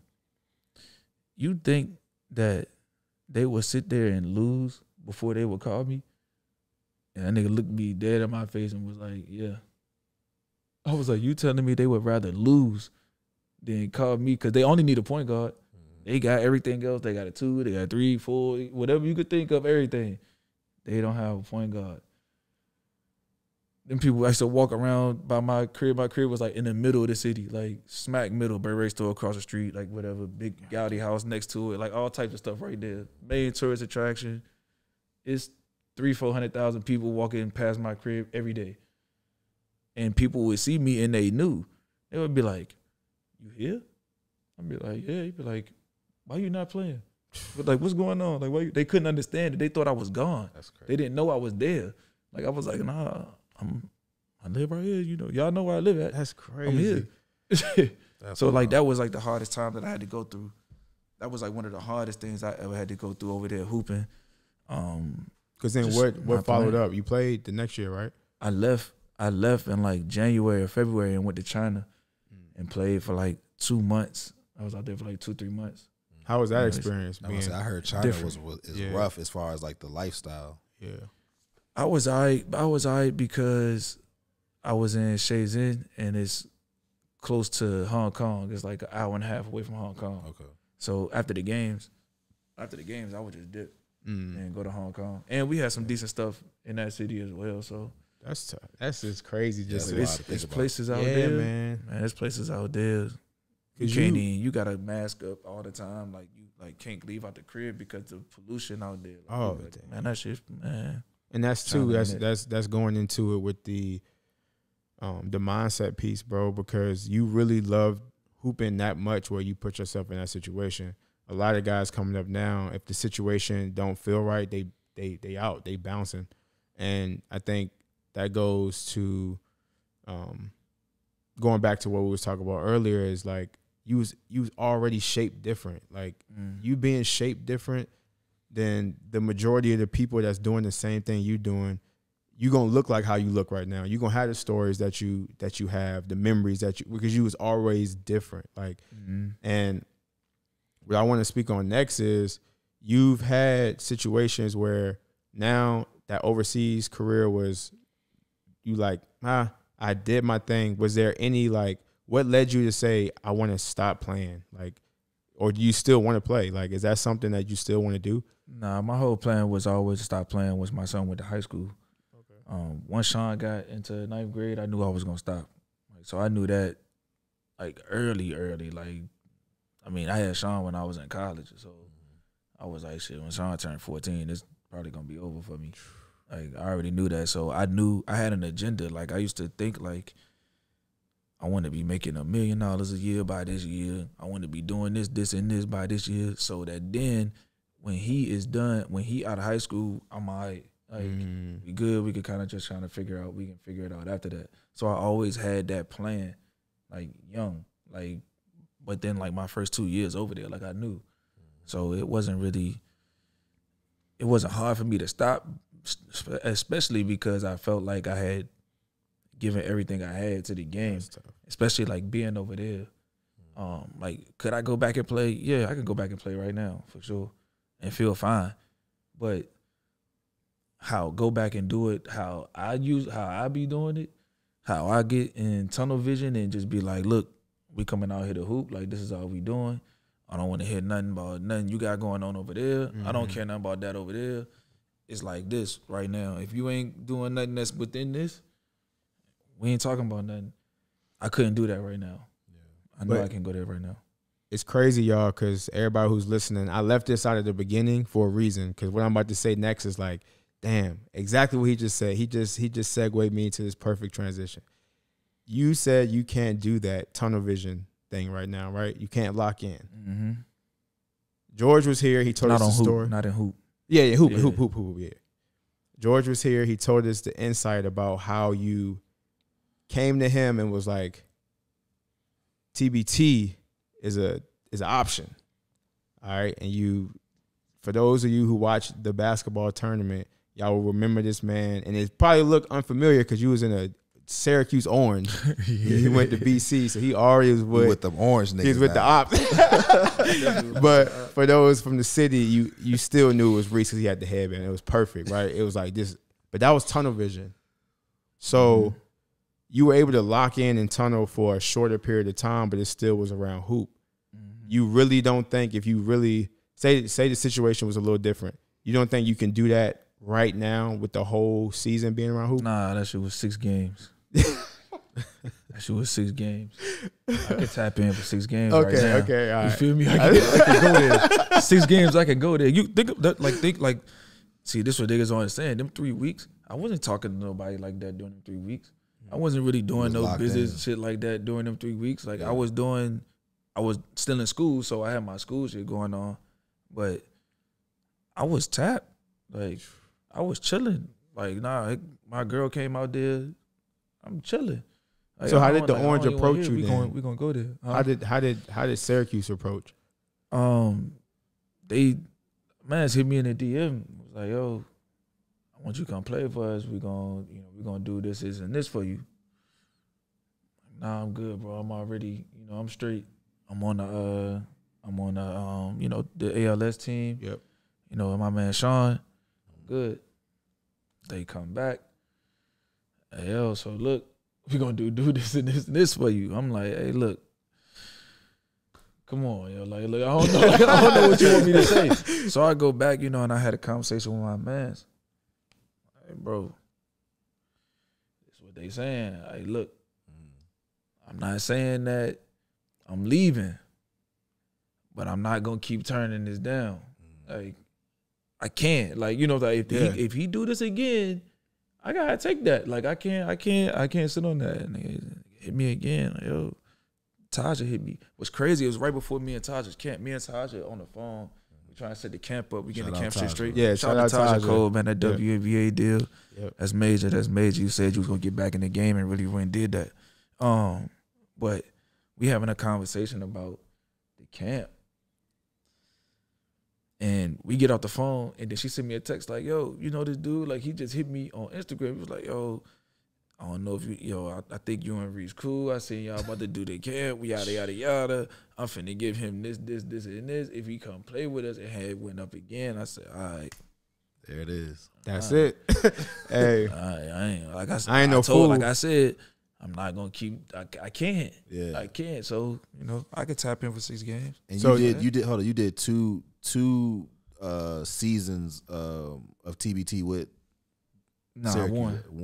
One and one. Okay. One with ALS, Yep. and then So, the reason why I'm asking is because it's kind of recent that this came out, but they put up, I guess, the 1 year you had led in like the most turnovers. turnovers. oh but yeah, I think I had like 5 turnovers in the first game. Yeah. But I only played 1 game. I So think I had 5 turnovers what team in was that game. on? That was with ALS. That was ALS. Okay, because then you Niggas came don't back. even be understanding. That was my first time touching a ball, since I had came out the season, I'm talking like touching a ball. Yeah, That was the first you time. was done with it before that. I was done. But even at TBT, I only worked out for like a week and a half before the TBT before, started. because he knew 6 games. Like I only worked out like a week and a half. I went hard like a week and a half. Yeah, Like But 2 your days. first time touching the ball is what he's saying is that joint don't even come back to you the same. So that's No. why, and he only played 1 game to have 5 No. turnovers because y'all lost the first game, right? We should have won. The coach with Darren Collison, this nigga he got COVID. Spencer Ware, he got COVID. Marvell got COVID. Like, we had a bunch of dudes get COVID right before they were supposed to come. So we was playing the game with like nobody. I told Sean before the game, before we even went out there, don't play me 35 minutes because I can't do that right now. yeah. I have not played basketball. I haven't been in the gym. I ain't done no workouts. The workouts that I've been doing is weights, keep my body. Like, I ain't touched no basketball. Yeah. And went What- out there and what did was that. your, My stat line was decent though. What was your 19.4 or thoughts something like on TBT going into that? I mean, like you said it was an option going into you played, for ALS with your guys, but their structure. I mean, I'm a fan of. I wish they would apply that Elam ending to a lot of basketball overtime. right now. You know, what I'm overtime saying? should be Elam in there. It should be Elam ending straight up. So, what's your thoughts on TBT and like what they got going on there? I think it's amazing. Yeah. And I think you see the impact of it. Like, it's just super dope. Like, I can give you an example. My man Marquez Haynes, he does like a event in Dallas every year. It's called the Urban Legends or whatever. And they bring like it's basically like South Urban against North Urban.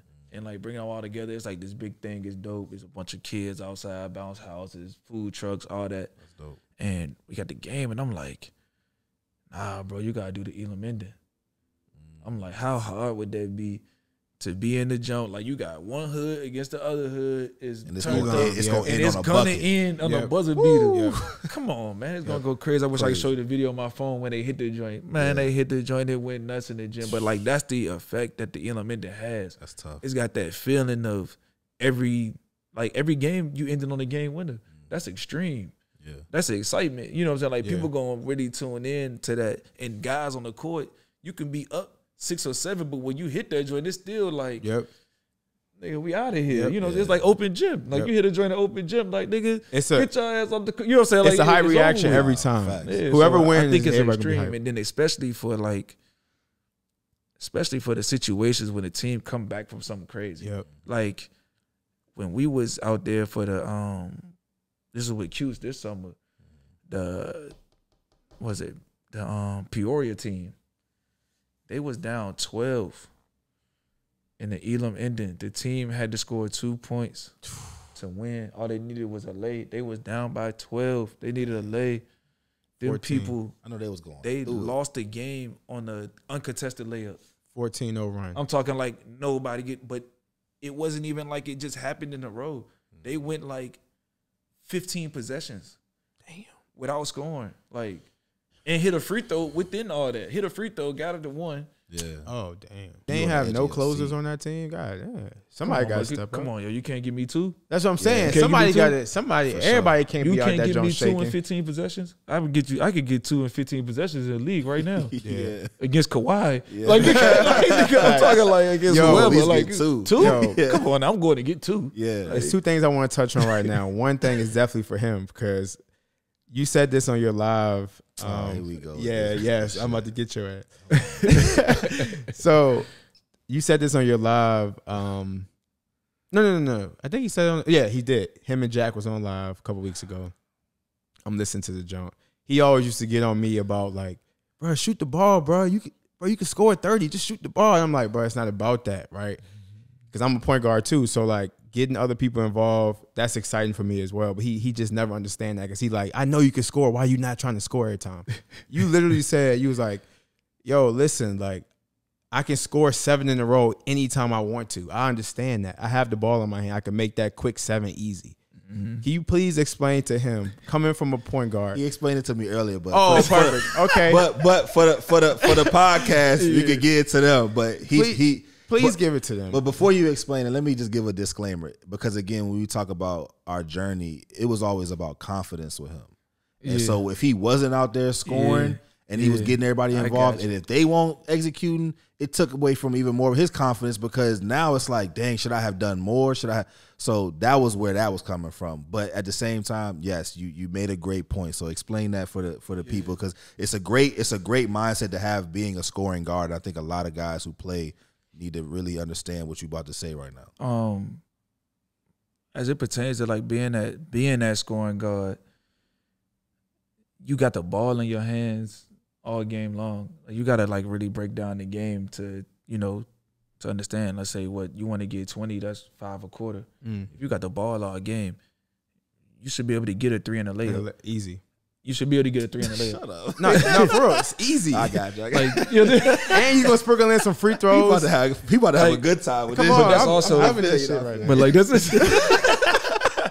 that's that also is a reason for you not to go out there and try to do too much. Like you don't have to go out there and do too much. Like I'm gonna come out some games and in the whole quarter I might not even look at the basket. I might just run around and pass the ball the whole time. Like even my teammates looking like, even they confused like, you ain't gonna shoot? Like you ain't gonna shoot? I'm like, I'm gonna shoot.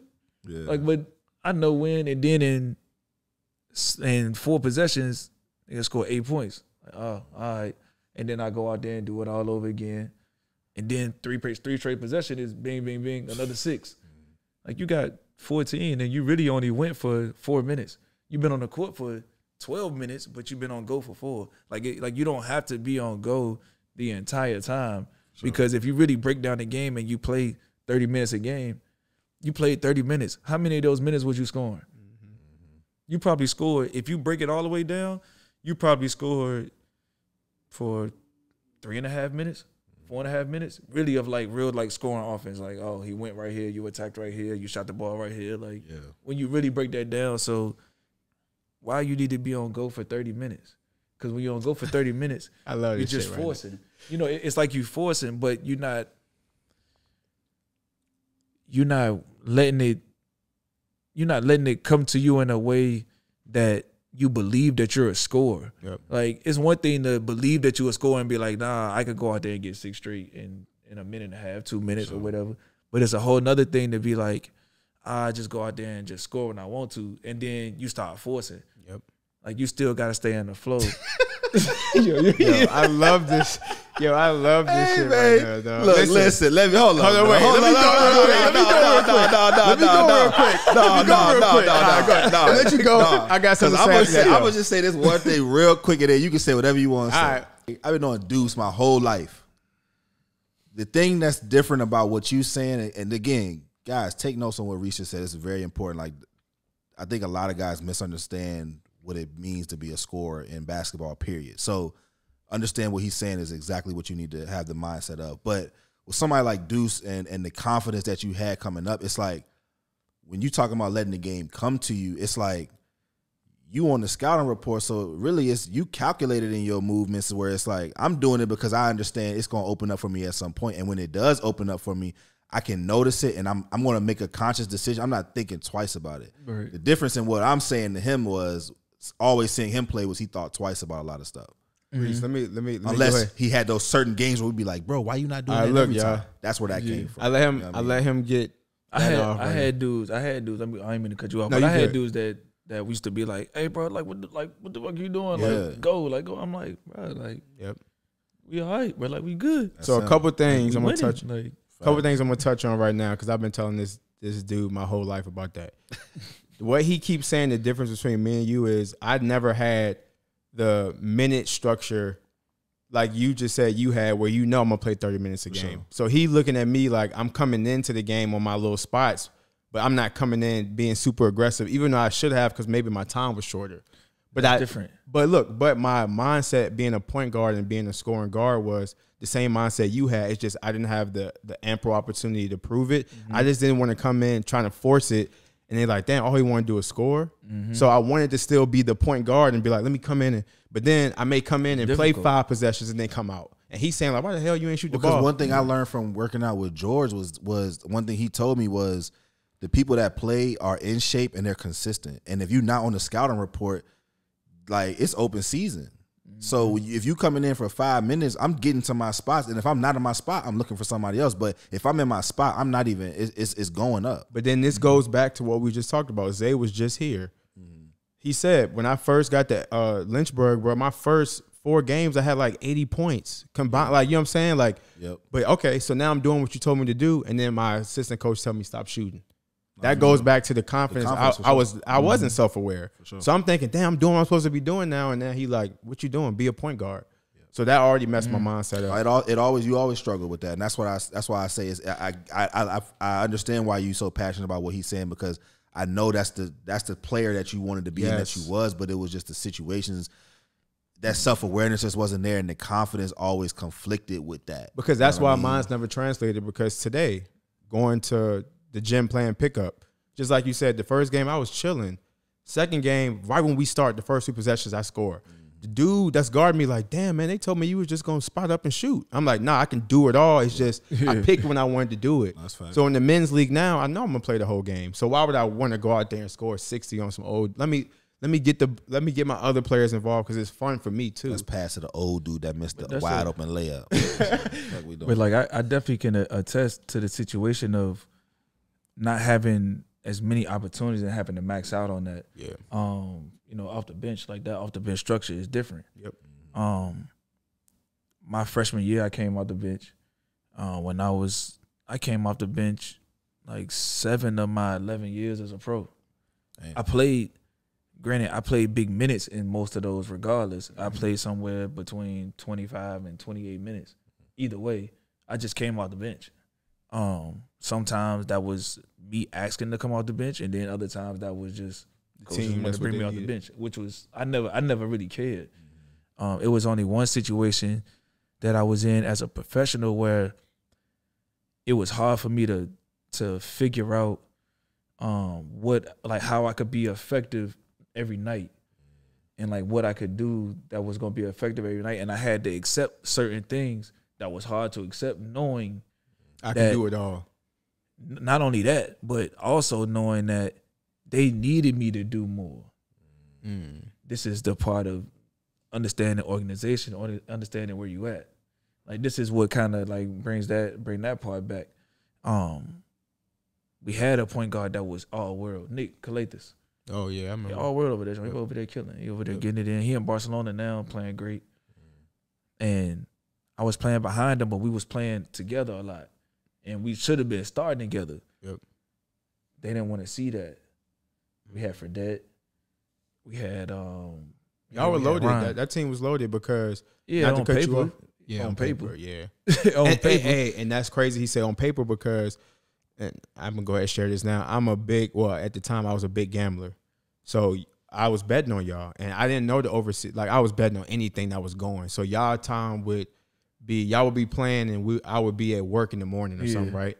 I'm like, damn, I don't know who on these teams. I see Tyrese name. Oh, I'm betting on them easy. I see Tyrese name. Then let alone you go around. Oh, Nicolay. Oh, shoot. Boom, boom, boom.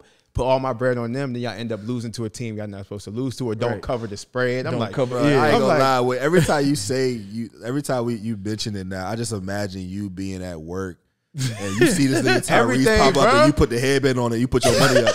Like, hey Reese, I got the headband. I got my bread on Reese. Hey Reese, Reese, I'm in a bank. I'm in a world where it's not like you can't really bring a lot of hoop stuff to that world. Yeah. And I would have been I used to be happy as hell. Like, I just put my bread on. The suit on with the headband. Suit with the headband. No, for real, I used to walk around the bank like, I know, bro.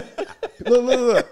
Hey, bro, the funniest thing is, I'm going to share this now, bro. Look, people that worked with me, they knew how serious I was in gambling, but they wouldn't know if I lost a bet by midday. Because, again, y'all would be playing, it'd be morning time, like 10 o'clock. So I'm like, oh, yeah, by lunchtime, if they ain't cover or they lost, I'm sick. And I'm like, your teammate win, huh? I'm like, man, hell no, man. But it's crazy because on paper, it was like, how could I not put my money on that? Yeah. And, that's annoying. Setting it up, man, you don't got to talk about this, but I know how Vegas work now. So it was because y'all were so favored on paper, put the money up, and then y'all may slip around and do some other shit. But besides that, next question I wanted to ask you, that two-parter was, how did it feel when you was playing with Cuse? Did you know a lot of the guys on the team, or like, because you got embraced by a lot of Syracuse fans, like you a legend at Syracuse for real. They really brought me in for real. So how was that? Did they just roll you the ball, or did you have to work your way in? Based off the conversations that I had with like the people that was putting the team together, it was kind of understood that like, hey, look, just be the PG, however you see fit. I knew I wasn't going out there like, oh, I'm about to just go out here and go boogie and go kill. Like I knew who was with me. I knew what we had, and I knew the chance that we had. Especially when we picked up, a few other dudes, and I was like, okay, like we could really really like win this joint or whatever. But yeah, they gave me the rock. He allowed me to, kind of just run the show or whatever. And some days it was for me to go and be that, and other days it was for others.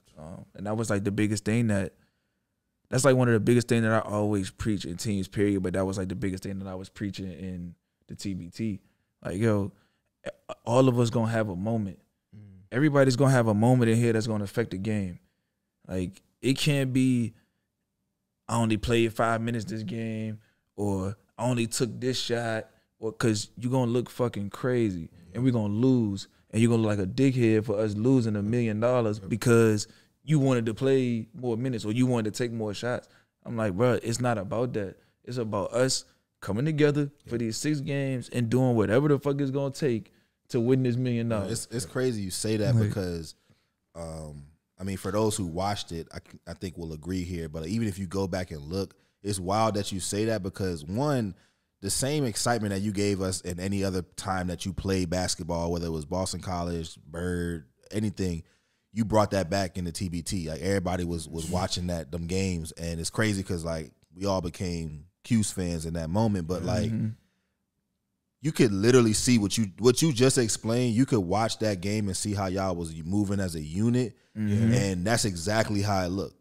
And that speaks to, even you in the part of your journey, it's like that's how serious it was because you're not playing basketball for the same reasons no more. Yep, right. You're here to get these 6 games out the way, and you rallied around and showed that leadership, and y'all did it as a unit. And like I said, it's crazy you say that because I just remember now looking back, like I'm watching it and it's just like it's different. Like 'Cause you y'all really had- out there doing that. Y'all had DJ Kennedy on your team too. Yeah, DJ, so adding, yeah. I remember exactly to piggyback off what Stats saying. Y'all had championship pedigree too, because he had won it so many times. Won 5 joints. Yeah, so Kane won 4 joints. So you saying to a locker room like, y'all, it's not about that. He understands that because he won already. Oh yeah, no, we was like a lot of the guys that we brought, Kane, Keith, DJ, and myself. We all played in Europe. We all understood roles. Like we all understand what it take and understand that you gotta have dudes doing all the intangible shit. You gotta have some dudes that's gonna score. You gotta have some dudes gonna come in, hit a shot or two.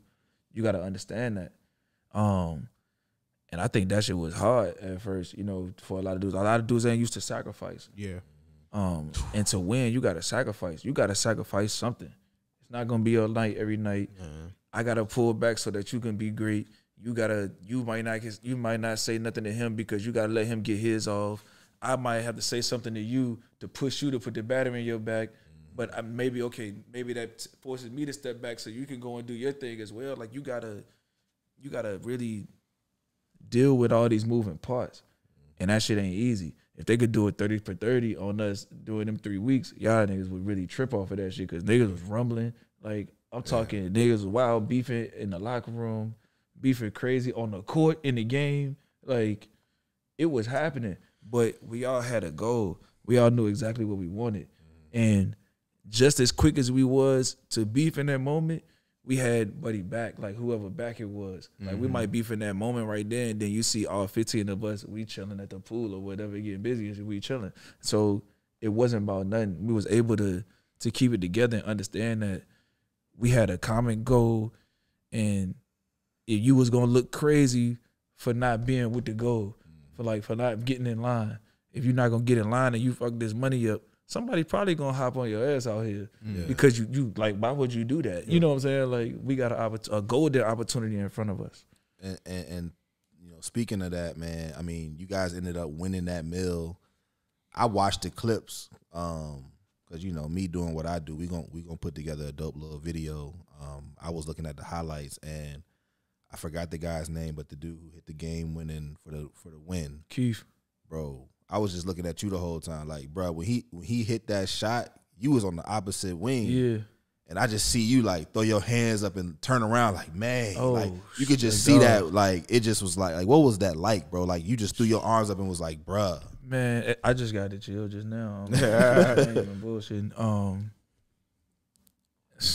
Man, anytime you put that much into something, regardless of what the result is, it's just gonna come out you, like, because it's built up. Like when I'm on the court, I don't get nervous. Like I don't feel like, oh shit, I gotta go out here and do it. Like I don't feel that on a basketball court. Like I feel fine in any situation, but like in the end, it's like all the emotion come out right there. Yeah. Either it's up and I'm turned up, like people were like, oh, I ain't never seen you talk like that before. I'm like, well, you just ain't never been around me like that. Yeah. But it come out of you. And so in that moment, first of all, I didn't even see the shot. I saw the shot go in the basket. Like I didn't see him pull up. I didn't know where he shot it from. Yeah. I just knew he shot a 3. It was a wild pull, too. Yeah, no. It was a wild pull, especially looking back at it, but I understood exactly what he was doing. Yeah. Like when I looked at it and I asked him what he was doing, then I went back and watched it. I was like, I know why you did that. Yeah. I see exactly what you was doing. Sure. And it worked out. It worked out correctly because what's crazy is he looked right at me. He looked at me before he moved. If you look at the Joe, he looking towards me. He looking right at me. I'm looking right at him. And I turned my head to look at the shot clock. And that's When I turned back, I seen the ball. Like I was turning back to look and see where he was at, and I seen the ball in the air, and I was like, "Oh, that's why I was like." That makes sense now. Like when that bitch went I was in, like, Reese hold up, like he shot this, like what happened? And then it went in, and I'm like, "Oh shit, he made it." I just put my hands on my head. It was like this, like I couldn't even react at first. I was like, "Oh shit, he just hit this for a meal." Like this man just hit a 3 for a meal. Like that's what I was thinking. Like that's what I was thinking. Then I was like, "Nah, I gotta go smack this nigga on his head or something." Yeah. Like, this is crazy, Yeah. but. That feeling was, all the emotion just come out. It was gonna come out one way or another. It almost came out the possession before that when Buddy got that wide open shot on the baseline. Yeah. I don't know if y'all seen that. Yeah, for sure. Shooter, he shoot maybe 30-40% in the G League. All that from 3. Like can shoot the rock like a shooter, wide open. 17-footer. When he missed that, I was like, we shooting a three. Somebody got to shoot a three. Yep. You have to shoot a three right now because we're not going to stop them again. We done Again, stopped them 3 times Oh, already. that's facts. I'm like, we stopped them 3 times. We're not going to stop them again. It got shaky for a little bit. Oh, no, it got real shaky. Like, that shot was the only time I felt nervous in that TBT the whole time. I never thought we was going to lose in no game. Yo, that joint was incredible to watch because it was like like Zeke said earlier, a blast from the past for us growing up in the city because we know who you were. But then you had so many people that you put on notice, man. And I think it was real dope for me because you got to steal game-winning layup one game. And it was tough because it kind of, that whole run that you and the squad had, it felt like when Lynn Sanity first came out, when Jerry Lynn. It was a highlight of you. Reese did this, Reese did, and it's like crazy. Every time I turned on the sports and it was a crazy ending, and all I saw was the headband still doing it, and I'm like, damn, it's crazy that the jersey color different again, but it's like that's the same dude. Yeah, he's followed me my whole life. That's the same dude. Yeah. But again, when I heard Jim Boeheim, I wanted to speak on this when he gave the words. I don't know if you even saw the interview when they interviewed him before the game. Well, they interviewed him before the game. It was dope for me because I wasn't able to catch a lot of TBT games, but for some reason on this day, I was able to see the first interview, and they was talking about the team, and he said, and the lady asked him, well, how do you feel about Tyrese Rice? And again, you played against this dude in the ACC. Nah, he wasn't there yet. I never. He wasn't there? Boeheim wasn't there? They was still in the Big East. Oh. We left the Big East to go to ACC. That, okay, makes sense. The Big East was still the Big East. The Big we East know at the the Big time. East. Louisville, Okay, UConn, okay. Pitt, But still, it still was dope because he still knew who you were. But, you know, he never got a chance to coach you. So you doing that for his program, Jim Boeheim is Syracuse. You doing that for his program and the words he said about you, it made me feel good like, yo, this dude can really go against the odds because not a lot of people even play for that situation. I mean, people took it where I went to school that serious. So seeing Syracuse fans, you know, adapt to you how they did, how did that make you feel in that moment? I mean, it felt great. Like that was like the first shit. If I'm being honest, I was the first school to like really embrace me like that. Damn. Like if I'm being honest, you know what I'm saying? Like Bird, you know, my high school, I've never done anything up at Bird. Like Meadowbrook embraced me. You know what I'm saying? Like even BC. Like now I'm building that relationship. You know, with BC, getting ready to go back up to BC and really do things with them, but I ain't been there since 2009. So to have a school like behind you, support you, pushing you, like yo, you get an honorary degree, like you with the Qs now, and they Qs this, Qs that, sending packages to my crib. That's like, crazy, bro. That's crazy. Like I tweeted this and I didn't mean no disrespect by it. Like I wasn't really saying. I was like, man, I got more Syracuse gear than BC gear, and I knew them people for 2 weeks. That joint was that serious that they made that a TBT post. Like they no. You might put it up on the joint. Like that's real though. If you walk into a Syracuse gym and you look up and you see 4 Rice up there, you wouldn't be surprised. they not for real. They bang with him that much. Niggas be like, oh man, Reese went to Qs. They had to go look up what years he played at BC to be like, why the hell? For sure. What the hell happened? At the bottom, they gonna have a little asterisk BC, but Syracuse from. She gonna have to say Boeheim's Army on it. But like, it's crazy, bro. Seeing that, and again, just on the outside looking in, I was like, damn, man, like. It's nothing that this dude really can't do. So this is the part I really want to ask you this. What people see is one thing. You made some mistakes as well. How do you look back on those now and say, the reason that I'm this way, that y'all see me this way is because of mistakes I came from? Because not a lot of young people understand that you're going to still, even though all the success you had some bumps in the road. Were those? Would you trade those to know that it pushed you, or what would you tell young people to kind of how to bounce back from their mistakes? Nah, everything is an experience. You gonna make mistakes. Like as you grow, you gonna make mistakes. If you ain't making no mistakes growing, you probably ain't even trying to do. Nothing, you know, you really ain't really trying for real. Like something gonna happen in there where you gonna make a mistake and you gonna have to learn from it, and you gonna have to deal with that adversity that come. And I think that, you know, some of the mistakes that I made, it just built strength. Like, it made me look at myself. I've never been one to point the finger at other people. And when I did, I caught it quickly, or somebody caught it for me and they told me. Like, that's another great thing about having people close to you, around you. My mom, one of the most fair individuals in the world. Like, I think, like, if it's right, it's right. And if it's wrong, it's wrong. She don't care if it's you, me, Sean, my youngest son. It don't matter who it is. If you wrong, you wrong. And if you right, then you right. But if you wrong, you got to deal with that. You got to stand in that because you made a decision. And you got to go through whatever come your way.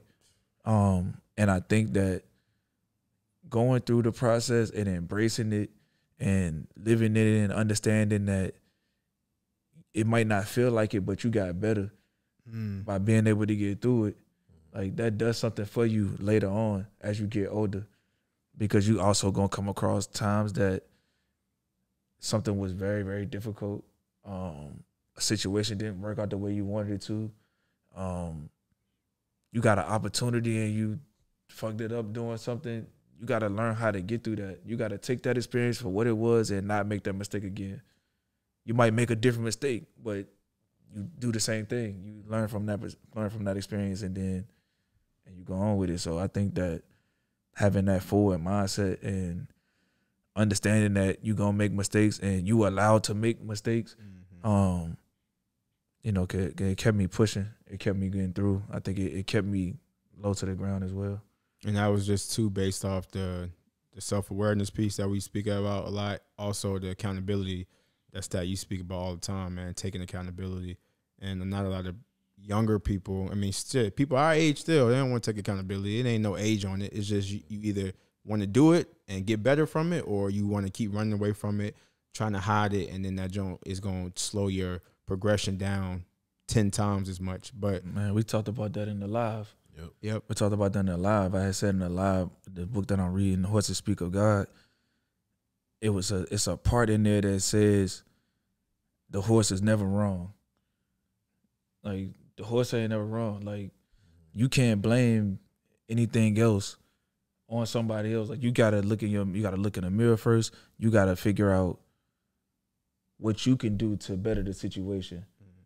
And you gotta figure out what you did wrong in that situation.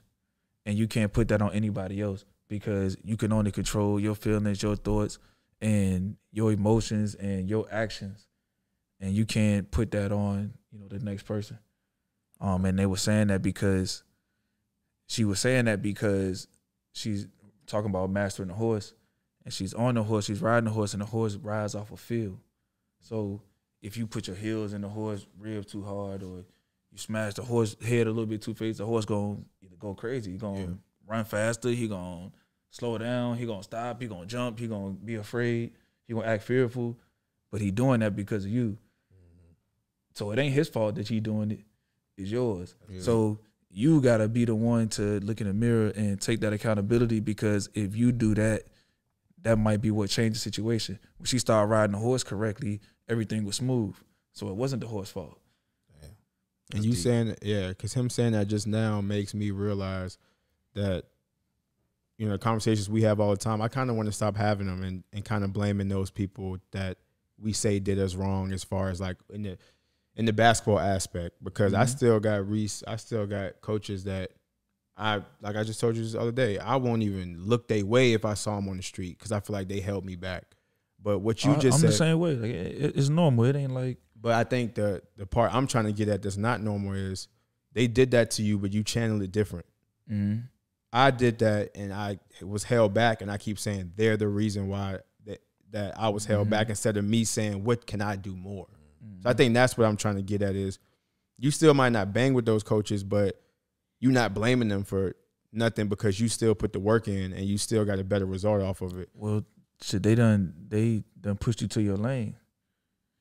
They done pushed you to your lane. Like, you still in ball. You still doing it. Yeah. Maybe you just ain't play it, but you're gonna still make the impact that you were supposed to make. Yeah. You can still get to the level that you felt like you were supposed to get to. Like, I mean, might not have played D1, or maybe you wanted to play D1, maybe you wanted to go to UNC. Yep. who knows? What if you end up on UNC coaching staff? Yeah. Would you end up doing something for UNC like that? Would you still feel the same way? You would still feel like you made it. Yeah. So that path and that journey might have steered you a different way. But if you still chugging forward and you still moving forward and you learn something from it, like you can look at it and understand it. Yeah. Like you can look right at it and be like, nah, this is what happened right here, and that was their fault, and you a kid, so it probably was. Yeah. Being a kid. Being a grown person, I don't want to hear it was their fault. Yeah. Being a grown person. But as a kid, you know, it's a different type of reaction, so it's understood and it makes sense. But now that you can look back at it and be like, this is what happened right here. Now, the only thing that's wrong is if you make that same mistake with another kid. Yep. That's when it's wrong. You know what I'm saying? Like, That's facts. it's not wrong. It's not wrong that it happened. Like, it happened to you. It's over with. That's a part of your experience. You learn from that. But if you repeat that experience, or if you repeat those thoughts in something else that you do, now it's wrong. And I just had spoke on that on I think it was on your origin story a little bit, but I had a breakdown with my players last year, the last game of the season, because exactly what you just said.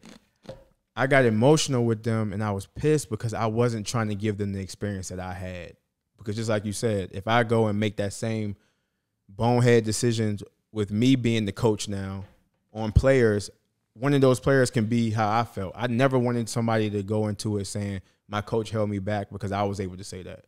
So when I was giving them that game and trying to give them the ability to not have to go through that, it was like a slap in the face because they didn't respond to it how I thought they should. Because I'm like, yo, I could really be a dickhead out here, and I'm doing this the opposite way, and y'all taking advantage of it, not showing up to workouts, showing up to the game 20 minutes before the game. Like, it was a slap in the face, and you just made me realize that regardless of how it made me feel in that moment, that's still what I'm supposed to be doing. Like, that's what I'm supposed to be doing. I'm not supposed to change that and give those players the same experience I had, because I know how that feels. And you doing your job. And I'm doing my job. You doing your job. Like, your job ain't to be like, hey, come on, cuz we going to the gym, we going to do this. Your job is to go and open it. Yeah. You went to open it. If they call you and they need you, you there. If they want to get in the gym, you open in the gym. If they want some help, you get some help. Yeah. Like, that's, you doing your job. You know what I'm saying? Like, you can't do but so much, especially now. Yeah. Like, sure. You know, dudes' resources are just totally different. What they got at their hands is totally different. You know, when we was coming up, when we was getting rolled around, getting picked up to go to the gym, you know where we was at. Yeah. Like, we was in one of 2 or 3 places. You can pull right up and be like, hey, come on, we going to the. That's what it was back then. It just ain't that now. No, that's dope, man. And that's a perfect segue into, you know, the most important piece of this interview, which, I mean, it's already been a legendary conversation, man. But I think what's most important and something that is now your new focus is the Trusted Legacy brand. I had the opportunity to go with you today on one of your projects that you got in the works, and when we talk about, you know, everything that you just said, I see what you're trying to do with Trusted Legacy. We talk about it a lot, and what's dope for me, I say this all the time, you know, me being self-aware and finding my purpose, it came out as STAT, strive to achieve together. But what's dope is that everything that I do at this point, Trusted Legacy mean the same shit to me. And we talked about this all day today, and being able to come together and understand that is what's going to serve a bigger purpose. So, you know, for the people that don't know, you know, what is Trusted Legacy, and what is that purpose now, being that you had the career you had? I mean, because you've done so much already, you could easily not do anything else. Why Trusted Legacy, and what is it, and what's your purpose behind that? Trusted Legacy is the aim to, you know, just build out a complete athlete, the whole athlete, in all aspects, you know, in all aspects of walks of life, you know, not just on the basketball court, but mentally, like through programming, through training, you know, through consultants, like through therapy, like through everything, and just having a complete understanding of why things are the way they are and how you can move about, you know, and be successful. Like I said, through ball, through football, through whatever sport, and bridging that gap between those sports and mental health. And I think that that's just super important for all of the, like, any young kid, or not even a kid, like even grown people, it's professionals, you know what I'm saying? Like, I would take on professionals in this. Ones that are receptive, that are ready to be receptive. Yeah. But everybody needs this right now. We need it in our communities. We need that as a resource. We need that, you know, at these rec centers, you know, in all these places, so that people have some hope and they have some understanding about what they doing, and they believe that they can actually go and achieve certain things. And they getting the right guidance while they doing it. And they able to take, you know, whatever game I give them, whatever resources that I give them, and make it 100 times better and give it back. Yep. You know, I really would want to only work with people who are like-minded and have a desire to impact, so that they can do it 100 times better. And that's super dope, man, because, you know, again, we laughed about it off air. We still laughing about me wearing the headband and seeing you from that space and being like, damn, I want to be like this dude. To me growing up, you growing up, different paths. We, you know what I'm saying? Like we didn't cross paths that much, but it was like to have the same mindset now is the amazing thing, because that's what Stat trying to do. That's what you trying to do. That's what I'm trying to do, is because now we were the blueprint to that. Like, we went through that stuff. When we was growing up, you couldn't talk about mental health. It was not acceptable. It was almost like, what you talk about? Like, now it's like, that's a thing. So now we know the athletes that go through it. So why not try to help them, correct them, give them the safe space to come talk about that stuff? Because we didn't have that. We didn't know who to, like, we didn't have no safe outlets.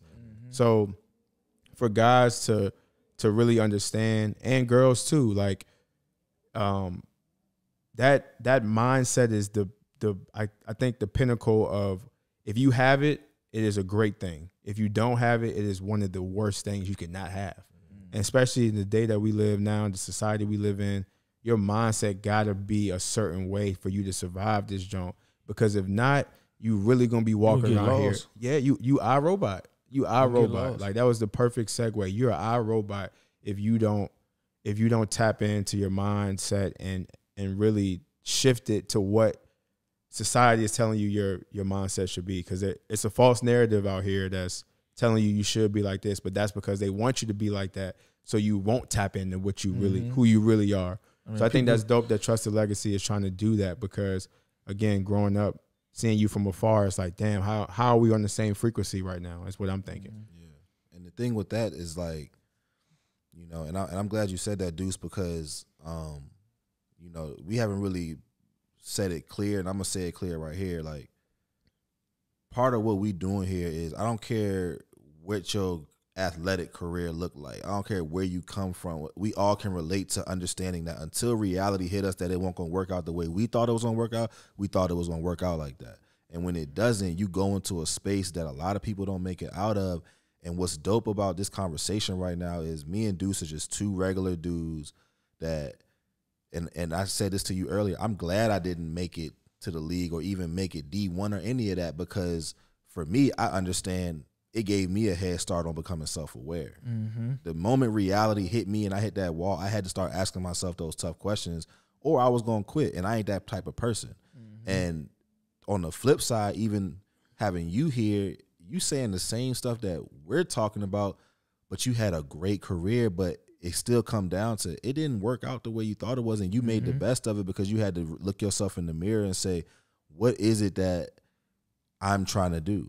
And you talked about that earlier with guys and the route that they take now with the transfer portals and all this stuff. Like, you got to ask yourself those tough questions. And so what's dope about this is that we're going to come from so many different perspectives, us being regular guys, you being somebody that a lot of people look up to, and us talking about the same things.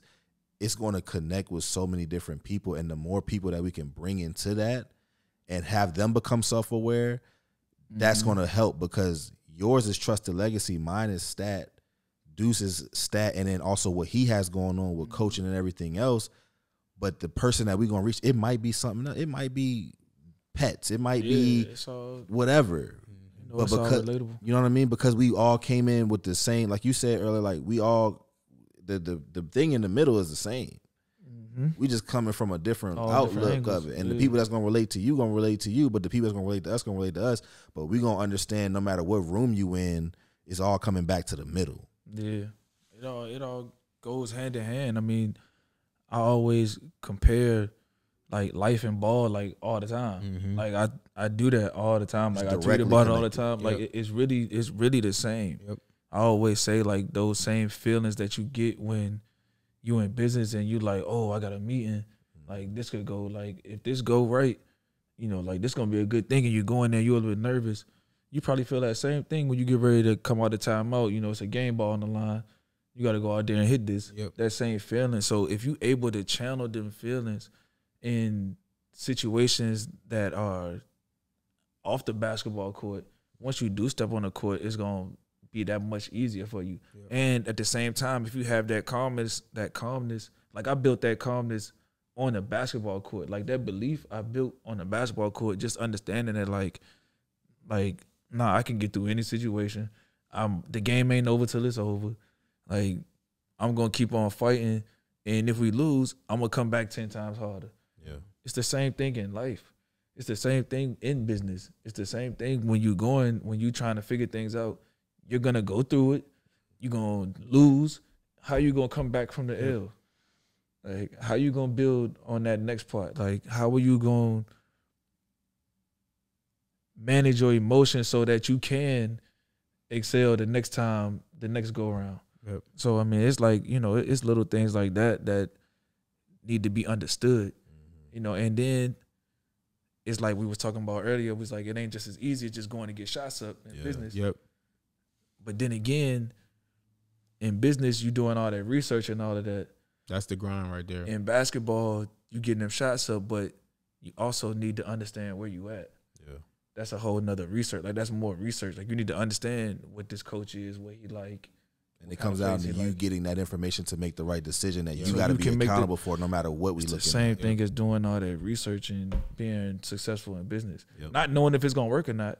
Yep. You don't know if it's going to work. Yep. You just got to get all the research so you can be prepared. Yep. And stay. You got to get all of this knowledge so that you can be prepared. Yeah. Like it's the same thing on a basketball court. You need to know what's going on. You need to go take all these shots so that when you get in the game, hopefully you hitting all them bitches. It's a bigger probability that you're going to hit it in that spot versus the one that you ain't been working on. Correct. But when you look at, you know, we talking about the greats, you know, that played ball, that switched into business, and you're one of those people, you look at how successful people who know the grind in basketball, how successful they are in business because they know that same grind. Mm-hmm. The people who shortcut shit, they really don't care about the grind, but they still can be okay to good basketball players. That life after basketball is so hard for them because they don't, when they get hit with that business wall, they don't know, they never felt that before.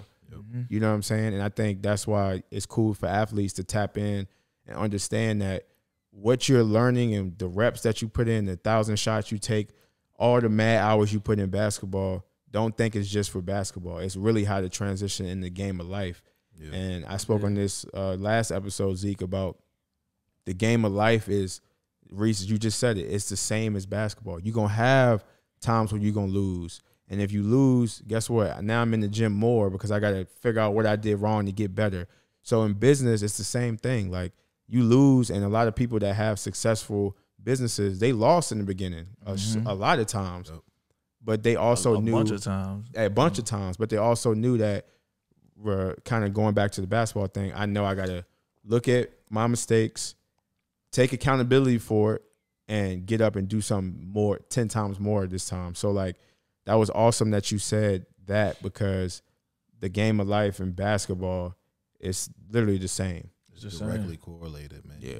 And, you know, let the people know, like, what, as of right now, because you got a lot of stuff that you're about to start doing as well. But I want people to understand, like, all of the information for this is going to be in the description. Y'all tap in, like, for real. Yeah, for sure. But let people know what Trusted Legacy has to offer. Anything that you want to share, you know, how they can get involved, whatever it is, let people know right now because this is something that's huge. And I'm gonna just keep it 1,000.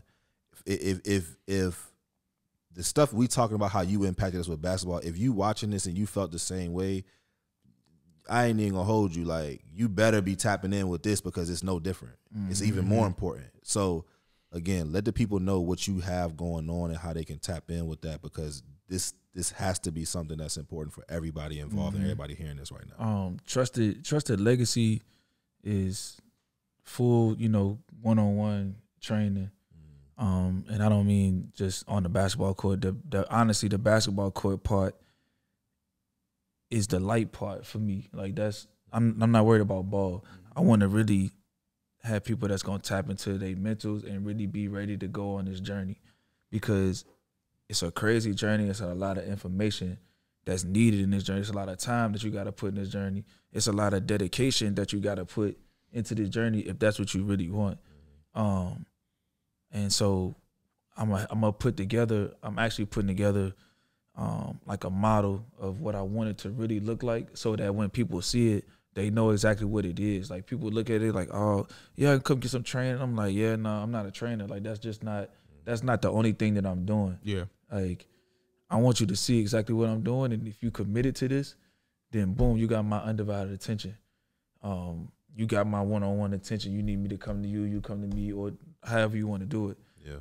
So I'm gonna be ready to put that out very soon. The website, trustedlegacy.org. Everything that I'm doing is always on there. Also with Trusted Legacy, it's about the community. It's about giving it back. If you're not helping somebody, you're not really living a life. Fred Hampton said something very similar to that. Yep. And you just gotta understand that it's all about community and the people around you and affecting them and impacting them.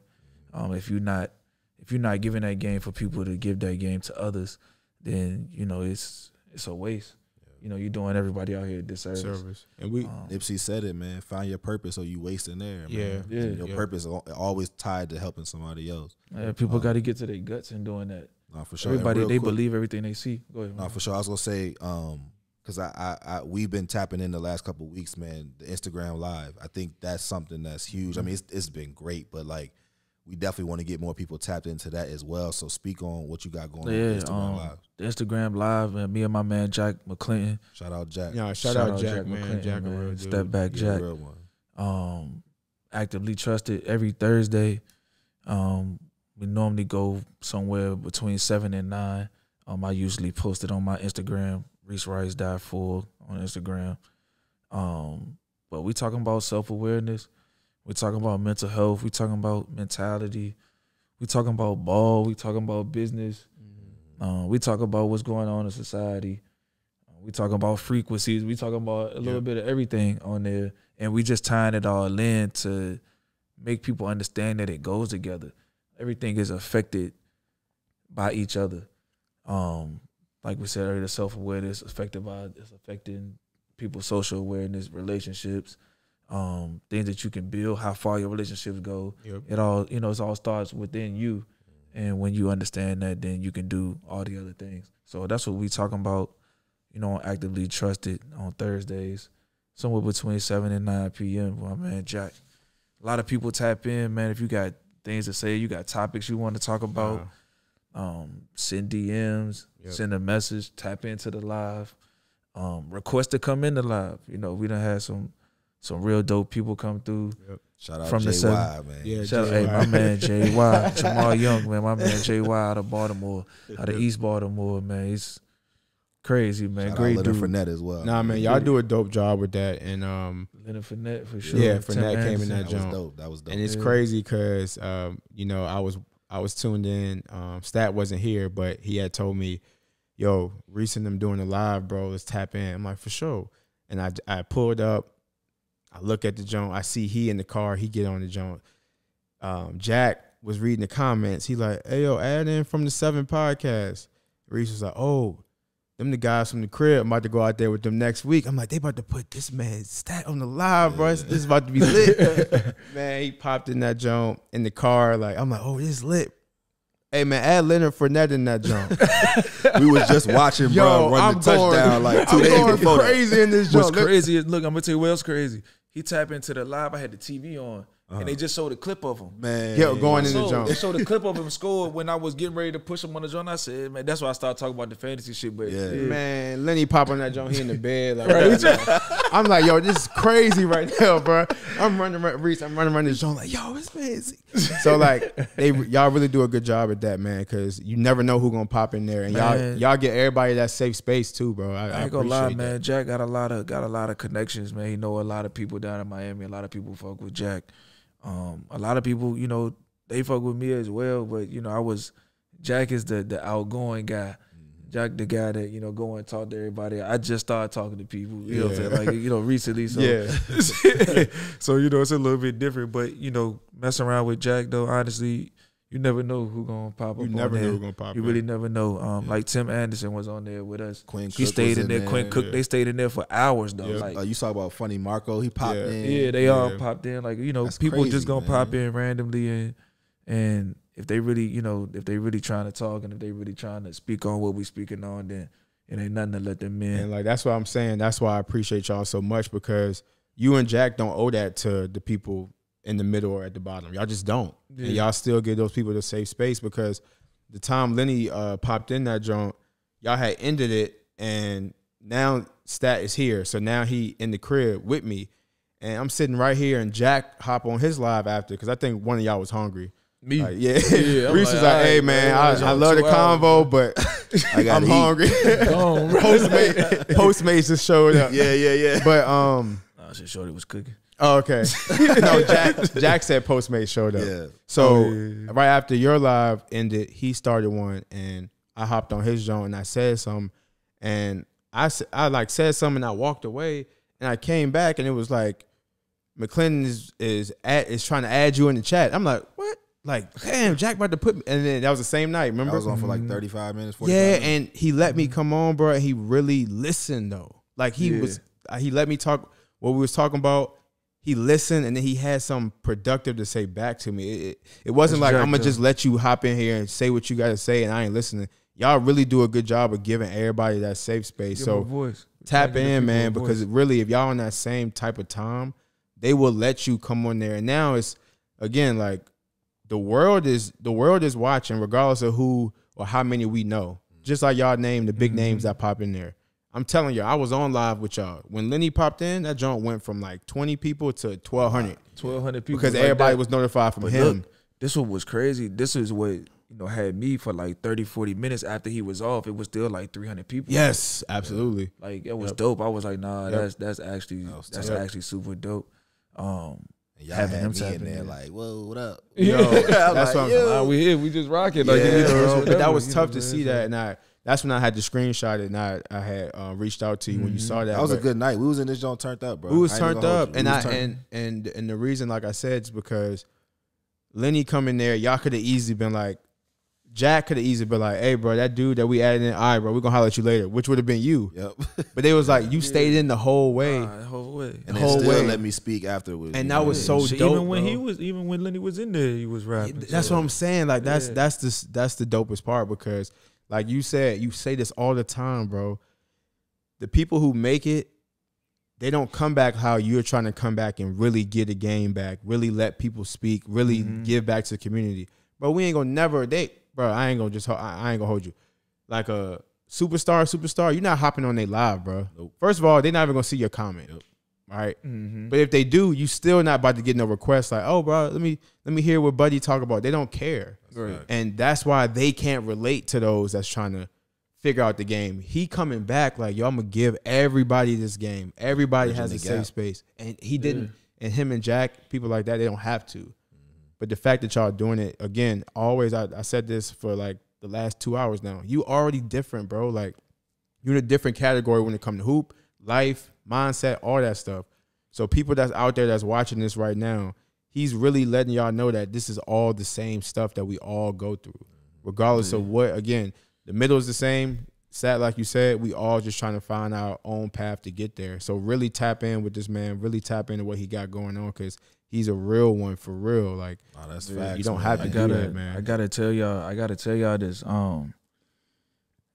Hearing y'all, you know, what y'all have to say, you know, about me as a hooper and the effect, you know, that it had on y'all, like, that's like, I don't even know what to say, you know, about moments like that. Like, that shit is motivating, you know, in itself, you know, for me to keep doing whatever it is that I'm out here doing, just because it's understood that people are affected by these things. Like you telling me the story about the headband, Yep. and you talking about, you know, the first game, you know, was that Bird at Meadowbrook. Yep. It take me back to, y'all remember Jalen Elliott? Remember Jalen Elliott? He went to Bird. Nah. He went to Bird. He went to play football at Notre Dame. He in the league now. He was with Detroit for a little bit, but anyway, crazy story. My step pops knows his dad, and my step pops had me take him in the locker room with us at Bird. I'm at Bird. This is my senior year in high school. Had me take him in the locker room with me. He was like 8, something like that. That's crazy. And he talked about that moment when he was in like a junior in college. He was doing an interview and he brought up that moment. Like, I had a guy, I don't know if y'all know him, named Tyrese Rice. He played this, that. He took me in the locker room with him after one of his games, and I just saw how they was in there, and I wanted to be that, and it motivated me. Like, that's crazy. That's crazy. Like, I get the chills again. Like, that shit is crazy for me. You know, so like hearing y'all talk about it, hearing stories like that, I gotta let y'all know that shit is motivating. Like, that shit is motivating. That's always been what's pushed me. I never cared about MVP trophies. I never cared about the glitz and the glamour or being on the front line or any of that shit. Like, I never cared about that. Like, let me get give me my little ribbon and I'm gone. You know, I'm good. I'm gonna probably give it to a little kid and shit and let him take that with me. For sure. You know, like, take that with him. You know, like, that's just always been me in every situation. So I gotta say that I appreciate y'all. I appreciate y'all having me, for one, and then, you know, telling me stuff like that effect, that impact that was had. Like, that shit is really, like, that put me in in a great space all the time, because that's really what motivated me. Like, that's really what pushes me. I used to tell my homies that all the time. I used to be like, y'all don't even know how much y'all push me. Yeah. And y'all ain't even doing nothing. I'm watching. Yep. Yeah. Like, I got eyes. Like we was talking about it on the elevator. Yep. I was like, bro, I got eyes. Yeah. Bro. Like, vision was crazy. I see things better. Like, you spotted that joint out quick. And I'm not even like saying that just to like say that. Like, I really see shit. Like, I could see it happen beforehand. I could see it. I could see it in people, and I get motivated by what could happen. I get motivated by like the effect that people say that they have. Like, I get motivated by that because I'm watching and I see all different situations. I understand that everybody gonna have some kind of success in their situation, and if they saying they got something from me like that, that mean I got to keep doing whatever the fuck I'm doing. That's real, bro. And I mean, we definitely appreciate you being here. Shout out to George, man. For y'all that don't know, he was on the first episode. He's a big part of the reason why we even here and why Stat is even a thing. So, you know, shout out to Big Bro for even, you know, connecting us with you, because I mean, Deuce probably gonna go to bed with the headband on the night. I ain't even gonna hold you. Facts. I got that joint waiting already. For real. Shout out to G too, man. Shout out to George, man. Sure. That's my guy. That's my brother, man. He changed my life, bro. Real talk. And you know, we just wanted to give you your flowers. Shit, I can say bro. the same, to be honest with you. Right now. Doing that right now, helping me out right now with this business shit.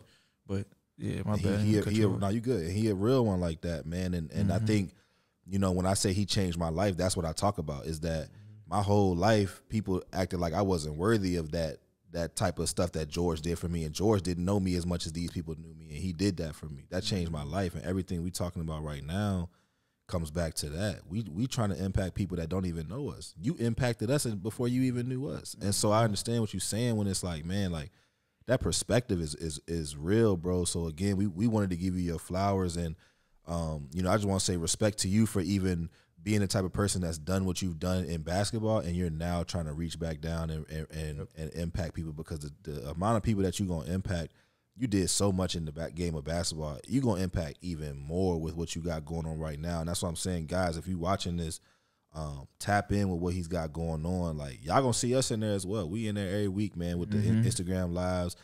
You got stuff going on with the events and everything. I mean, a lot of the same stuff that you got going on are things that we're trying to do as well. And it's not one of those things where it's like, well, why are you trying to do what we doing? Like, nah, we all need to be. We can all use each other's resources and everything. Yeah. Like, you know, if I'm doing it, you doing it, G doing it, if everybody doing it, then we bigging up the community, because we all coming from different We all coming from different angles. And it's from a genuine space. And go back to what we was talking about earlier. It being like this is it. Like this is the core thing right here. That's what we all trying to go. I'm coming from here. You coming from here. Yep. You coming from here. And everybody going and pouring into this. And we're going to fill this cup up. And then we're going to get that joint to the next group of motherfuckers. And they going to fill that joint up with double of that. Oh, that's fact. And, you know, that's just how it's going to go. Like, we're going to be able to grow everything and really make the impact that we think we should going to be making. But I know for sure it's going to start with us. Because we the first generation to see both sides. Yep. I say that all the time. We're the first generation to see the old school mentality and the new school mentality.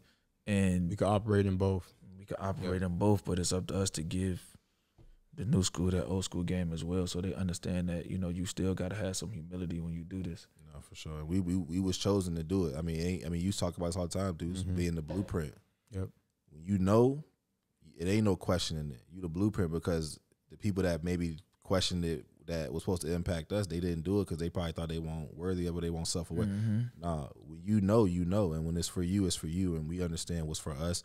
And again, we trying to get back, you know, to the middle. But yeah, man, if you want to just go ahead and, I mean, like, this has been a legendary episode, for sure. Man.